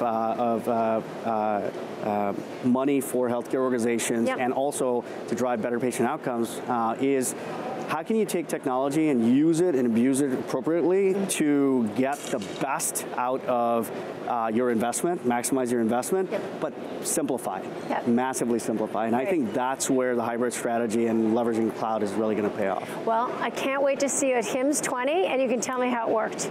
Vic, thank you so much for being on the show. Thank you. We're focused on digitally detecting developing diseases. Main catalyst for the company, it took me from spending my life in life sciences academically, professionally as a healthcare investment banker for over a decade, and then the very personal experience caused me to come full circle and actually work on an innovative solution to... Hi, I'm here with Dr. Josh Newman, Chief Medical Officer of Salesforce. Dr. Newman, welcome. Thank you for having me. So, here at HIMSS 19, what is Salesforce's overarching mission? I understand that you released some new products. Can you tell us about those? The overarching mission is to enable the relationships between organizations and people. In the case of HIMSS, it's about patients, it's about members, sometimes it's about partners and physicians. The way we're doing it this year is our newest innovations in Health Cloud, which is a product that we released 3 years ago. We release 3 times a year. This year we were announcing social determinants of health, scheduling for home health, which we call field service, and marketing journeys that enable tailored journeys for people and campaigns to communicate with them. Social determinants of health is just everywhere at HIMSS. We're hearing all about it this year, and we hear about it every year, but each year we've heard more, and it's kind of at a fever pitch this year. So tell us about the social determinants of health technology there. It's a concept that comes from health services research, and it's been known for more than a decade. What's great is that it's finally really percolating down into the giving of healthcare. It comes from analysis and analytics that shows that if people have the same disease and they get the same interventions, they can still have wildly divergent outcomes. Why is that?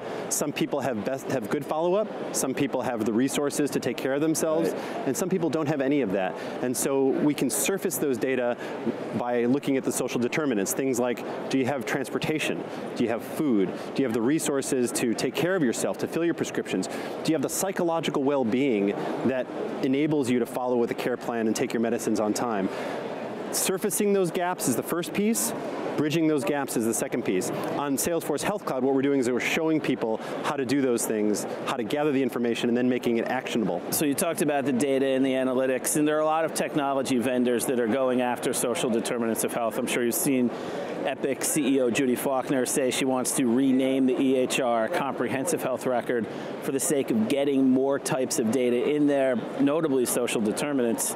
So not just Salesforce, but relative to the broad set of technologies that are being applied to those, what can they do?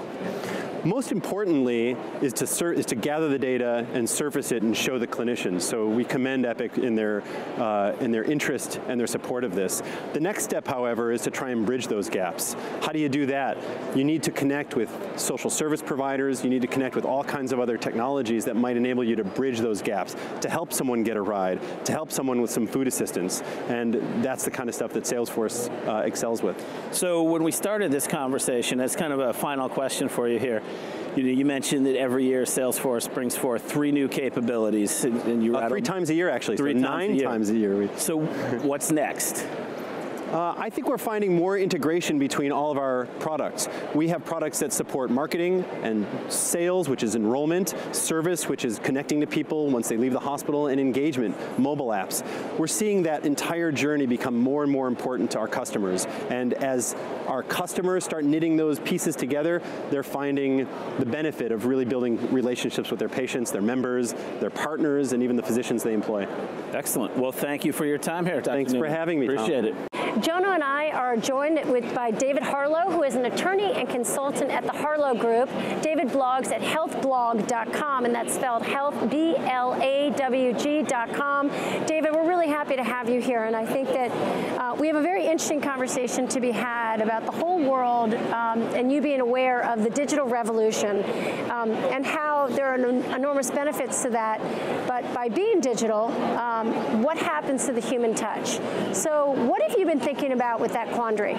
Sure. Well, I've been a healthcare lawyer for over 30 years, and past 10 years or so I've really been focused in the digital health space. And at the start of this era, there's really a focus on really going all out with the digital tools. And I think now we're retrenching a little bit and understanding that not everything can be delegated to the digital space, and we need to have human interaction. It's still a very important part of healthcare, as in other parts of human endeavor.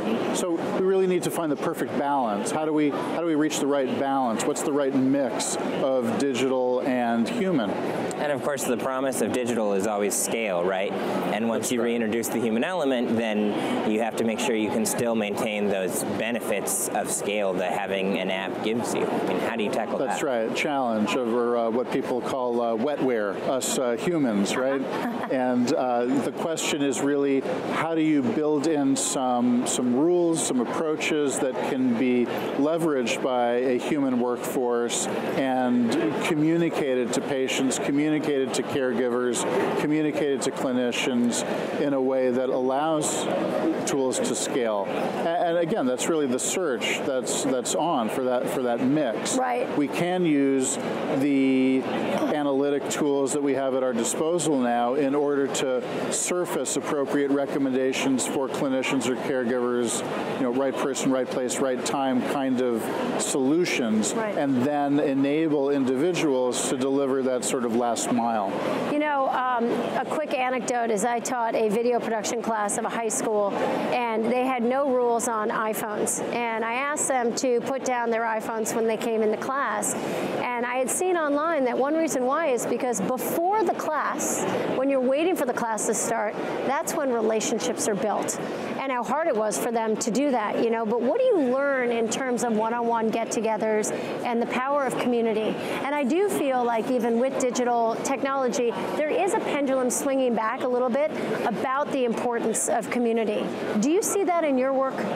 Sure. Well, my community and my many tribes that I belong to are initially digital tribes. There are a lot of people who I've met online before I've ever met in person as I've become more involved in the digital health and health IT space over the past decade or so.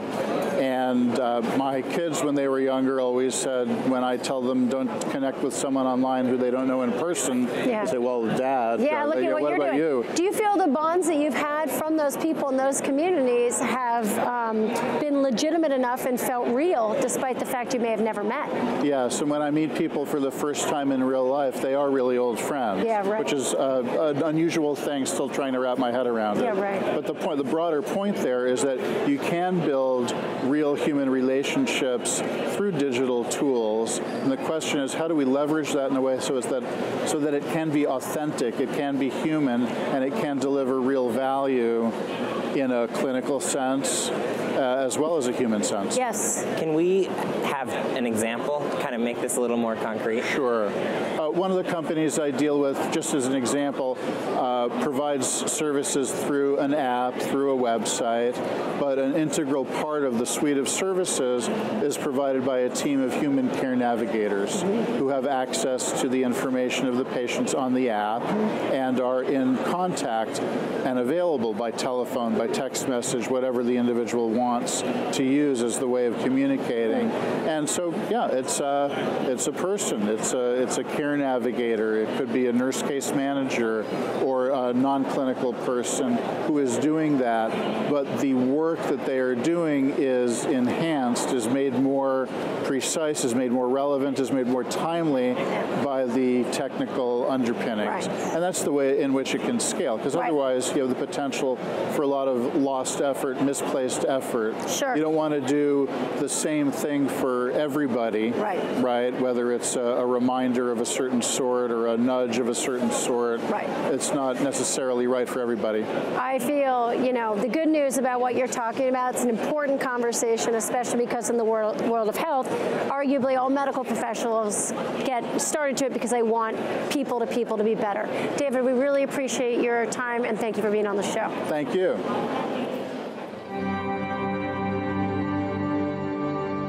We are joined now by Grace Coravano, who is an MD and the founder of Enlightening Results. We are thrilled to have you here, Grace. Thank you for having me.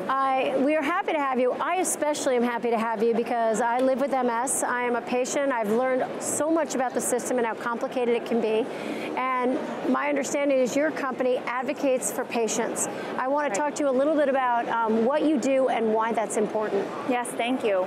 So I can appreciate where you're coming from, and it's something that I'm very passionate about. So my day-to-day is working with patients as they navigate the healthcare system and their diagnosis. I work with patients and their care partners from point of diagnosis through survivorship or end-of-life care planning, understanding what their challenges are at any moment in their healthcare trajectory and meeting those needs so they can focus on what's most important, which is really their well-being and their care. Healing, right. Why is the role of patient advocacy emerging in today's healthcare market? This is not a role that was spoken of much maybe even 10 years ago, but now it's becoming a huge part of the industry's discussion. Why now? Sure, yeah, it's an excellent question. I agree. It's so complicated. So I had a health scare years ago. I was diagnosed with advanced lymphoma, and I couldn't coordinate my care. I have a PhD in biochemistry. I speak English. I had the financial means. I worked a few blocks from a center of excellence, and it brought me to my knees. And if I couldn't do it, how does everyone else manage with the limited resources and knowledge that they have? I advocate for people and trying to connect them to the most important information and tools. And as we're seeing this advent of Internet of Things and digitization of the patient experience, I feel so passionate about connecting people to these technologies. So we're not just focused on clinical outcomes, but life with a diagnosis and making that life a quality of life. Sure. We've talked a lot about the way that the healthcare world has started to become a little bit more transparent and honest about each element of healthcare. Has that made it any easier for you as a navigator or advocate? I think patients are, with respect to technology, you bring up an interesting point. The media has been reporting on a lot of transparency, privacy, data, and that goes hand in hand with this digitization. Yeah. What is happening with my data? I think there's an awareness and a distrust, and we need to do a better job of that. So on top of trying to navigate the complexities of the healthcare system, now there's this added parameter or barrier, which I'm concerned about. We want patients and their care partners and loved ones to trust healthcare, and we've lost that. So I think there's that need for empathy, rebuilding that trust, and we need to make sure we build empathy into our innovations to be mindful of these needs so no one feels taken advantage of. Right. I can certainly appreciate also having a new technology and wanting it to help you and not necessarily understanding it. For you, who has and I'm going to call it a privilege, the privilege of holding someone's hand literally and metaphorically over time, how have you seen that help with the healing, whether or not there's an official outcome metric that you can talk to, or at least anecdotally, what do you see? Yeah. It is an absolute privilege and a very humbling experience to be welcomed into someone's life when they're in this state of chaos, when they've received an earth-shattering diagnosis. It's not an easy place. Life is already very messy. Yeah. And add a cancer diagnosis or a chronic illness, and it gets complicated. So I'm very grateful for that privilege, but what I see there is an opportunity to continue to connect people, connect with information, and there's a severe unmet need there. Yeah.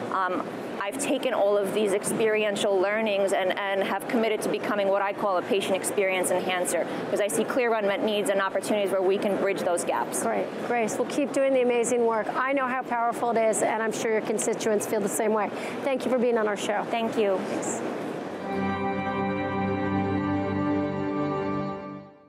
With me now is Bryce Olson, who is a healthcare strategist at Intel and also somebody I've gotten to meet before as a result of having an incredible personal story. Bryce, tell me about what happened to you and where you are today. Yeah, so I got diagnosed with super aggressive metastatic prostate cancer back in 2014, some of the most aggressive cancers my doctors had ever seen. And, you know, I went through that one-size-fits-all. Everybody gets the same trial and error, you know, volume-based care paradigm we're in today, and it didn't work. You know, it's that doctor's attempt to cut, burn, poison, starve cancer out of you, and I got a little bit of mileage out of it, but it ultimately didn't work. Yeah. And by early 2015, my cancer was growing again. I had probably a median survival of about 21 months, according to stats that were produced for guys whose clinical data. Yeah, guys whose cancer has progressed off of chemo, you know, with metastatic disease in the bone, 21 months. So I honestly started to lose hope. I didn't think I'd see my kid get out of elementary school, and I went to a pretty dark place. And then how did you take that into your own hands to change the course of your trajectory? So I got really lucky. So I work for a company, Intel. They have a number of folks that are using Intel technology to try to help the healthcare industry make really cool transformations. I didn't know much about what they were doing, but I was in the company long enough, and I wanted my last days to matter. I wanted to do something in healthcare. So I pushed my way in, and then it blew my mind because I learned all about genomics and precision medicine and how they were helping cancer researchers understand what was driving disease at a molecular level in the human genome, and then using that to target and create new drugs that could actually shut it down. And once I learned about all the companies we were working with, I said, holy crap, we got to do this for me. Like, why can't we do this for me? So I went in to my pathologist because I knew that the path to precision medicine started with pathology after learning all this. And I just had 2 words for him. I said, sequence me. And so he sequenced my tumor. We found out that I had a clinically actionable set of mutations that opened up the door for me to get on a very early phase drug trial, and then I shut it down for which saved your life. Saved my life. So I've been a huge advocate of genomics-guided precision medicine and doing whatever I can to wake up as many cancer patients as possible to do what I did. Right. Your story is so interesting at HIMSS, especially this year, because I think everyone has started talking about precision medicine and the amazing possibilities of it and how it actually could redefine how you actually diagnose cancer. It's no longer about where it is. It's like who you are. I think that's very scary for people to think that you're going to throw the framework out by, you know, baby with the bathwater. But the other thing that I think is important here is the whole concept of patient empowerment. Yes. So when you talk about your dark place, the loneliest place you were, the catalyst of changing it and moving it forward, when you talk to other patients now, what is it that you tell them in the face of their own health? Yeah, so I truly believe with all of my heart that data can empower you. And when you just go through the one-size-fits-all standard of care and you're just like everybody else, I don't know how that really can empower you. Right. And I honestly feel that if you're just doing that, then you've got this paternalistic relationship with the doctor, where the doctor's here and you're going to do what's told. Right. He's doing the best, or she, doing the best that they can, with what they know. With what they know. And with the time they have. With the time they have. But there's answers in the data. Right. We just need to get to that. Right. And so genomic sequencing can open a door to a new way to fight. And once you have that done, once you have your own personal diagnostics done to understand what's driving your disease, having that insight empowers you like nothing else. Yeah. Because now I feel like, okay, I know what's driving my disease. I don't want to just have the tiny little bit of tools that are in your standard of care tool belt. Let's open up clinical trials. Let's open up off-label drugs. And see what happens. Yeah, I felt incredibly empowered. So Bryce, you happen to work at a massive technology company that could support this. For people that are actually watching, what is your advice for them on how to take the first step to do this? I'm glad you asked. So I started a website called sequenceme.org. Okay. And we really, on that site, it's meant to really do two things. It's like, okay, we're selling this shirt, so you can buy the shirt, you can wear the shirt to your doctor's office, and then you can demand sequencing. And we provide a battle card for patients who want to know how to go in and have a dialogue with a doctor and, you know, overcome objections if the doctor has it. We've got a Q&A on what this all means. And I mean, that's one thing that I would recommend is just learn about this, get educated, and come check it out. Great. It is so great to see you, Bryce. It's great to see you, too. Congratulations on your continued healing. Thank you. It's awesome. Thank you. Appreciate it. Stephen and I are joined by Donna Peters, who is a BS MBA Director of the Application Solution Center Information Systems of TriHealth, and Lori Baker, who is an MSW, who is the Director of Senior Health Post-Acute Network, also at the TriHealth Hospital System. You two, thank you for joining us. We've heard a ton of different themes happening at this conference, and one thing that people continually talk about is, quote, the silver tsunami, the aging population, the enormous amount of them, the problems they have, the comorbidities, et cetera. You both treat the elderly population. Talk to me a little bit about what you see and what the issues are. Well, I would say from our perspective, with our seniors program with TriHealth, we've really looked at the aging population from several different angles. We have what we call our go-go's, and we have a healthy wellness program. We provide educational events for them, and we provide travel opportunities so that they have a feeling of being with other people and promoting that healthy wellness and population health. Which is so important with loneliness being a major proponent to issues with older people. Absolutely. Yes. And then we also have for our aging population, we have some of our other senior programs where we help in the post-acute. But in regards to how the market is changing and looking at aging, we've seen our aging population really embracing digital technology. We have a lot of our classes, we actually do classes on how to be a part of the digital technology world, how to learn how to do Facebook, but then we also have classes where they register online to participate in any of our programs, and we've been very successful in seeing them adapt and really embrace that technology. Yeah. Not everyone, but a lot of people. Sure, absolutely. We have a Patient Family Advisory Council where we really talk with them about technology and things like MyChart and do you want to use mobile apps and how would you use them and what kinds of things would you like to see? Well, what's the answer you get? You know, a lot of times, we see a lot of families who are either taking care of their elderly parent, right, or spouses, and they love it. They come with great ideas for how we could, things we've never thought of, you know, about notifications, what kind of notifications, how to be a proxy for somebody, wayfinding in our facilities, how challenging that can be, and so they just have great perspectives on how to do it. We've really found having that advisory council has been so effective for us in getting some feedback on how we can be better. Wow. I know you guys are set to win a Davies Award this week here at HIMSS 19. Yeah. Why don't you tell us a little bit about the award that, you know, what you were given the prize for, the work that you've done, and how that process has been for you? Sure. Do you want to start? The process has been fantastic. It's been such an exciting year. We're so happy to be here at HIMSS to receive it tonight. It was a lot of work. I think one of the things we talked about is we felt like we were doing great work, but we really weren't advertising it, right? We weren't putting ourselves out there, and we really felt like we wanted to do that this year. So when we came out, it was a little nerve-wracking, but it was a really exciting day.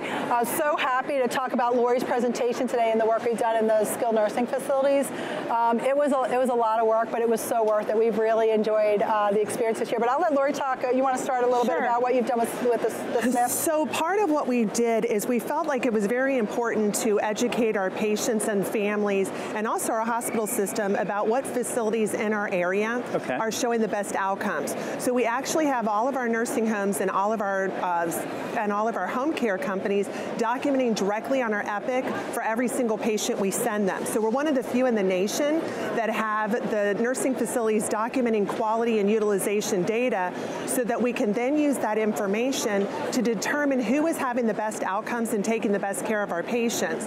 Then what we did is we put a brochure together, and we call it our educational tool, that we give to any patient and their family that is needing needed to make the decision to go into a nursing facility for rehab to get stronger before they're ready to go home. And they're able to see the facilities that are close to their home. And then on the flip side, they're able to see why these facilities were vetted as the best facilities in the market. So in the Cincinnati area, we have over 125 nursing facilities. So we have a lot of bed capacity. And so families have a lot of choices they have to make. And when you're in the hospital, you're very overwhelmed and you don't know what to do. So this helps arm them with some real-time solutions to make some informed decisions. Wow. Well, I don't know if there's a age limit or where you get to be called a go-go, but I feel like you guys are. So congratulations on your award, and thank you for joining Stephen and I on the show. Great, thank you. Thanks. Wow, that's a wrap. We hope you've enjoyed the live coverage from HIMSS 19. West is proud to be the technology partner powering HIMSS TV and the dominant sponsor of the programming extending the reach of the conference globally. Take care.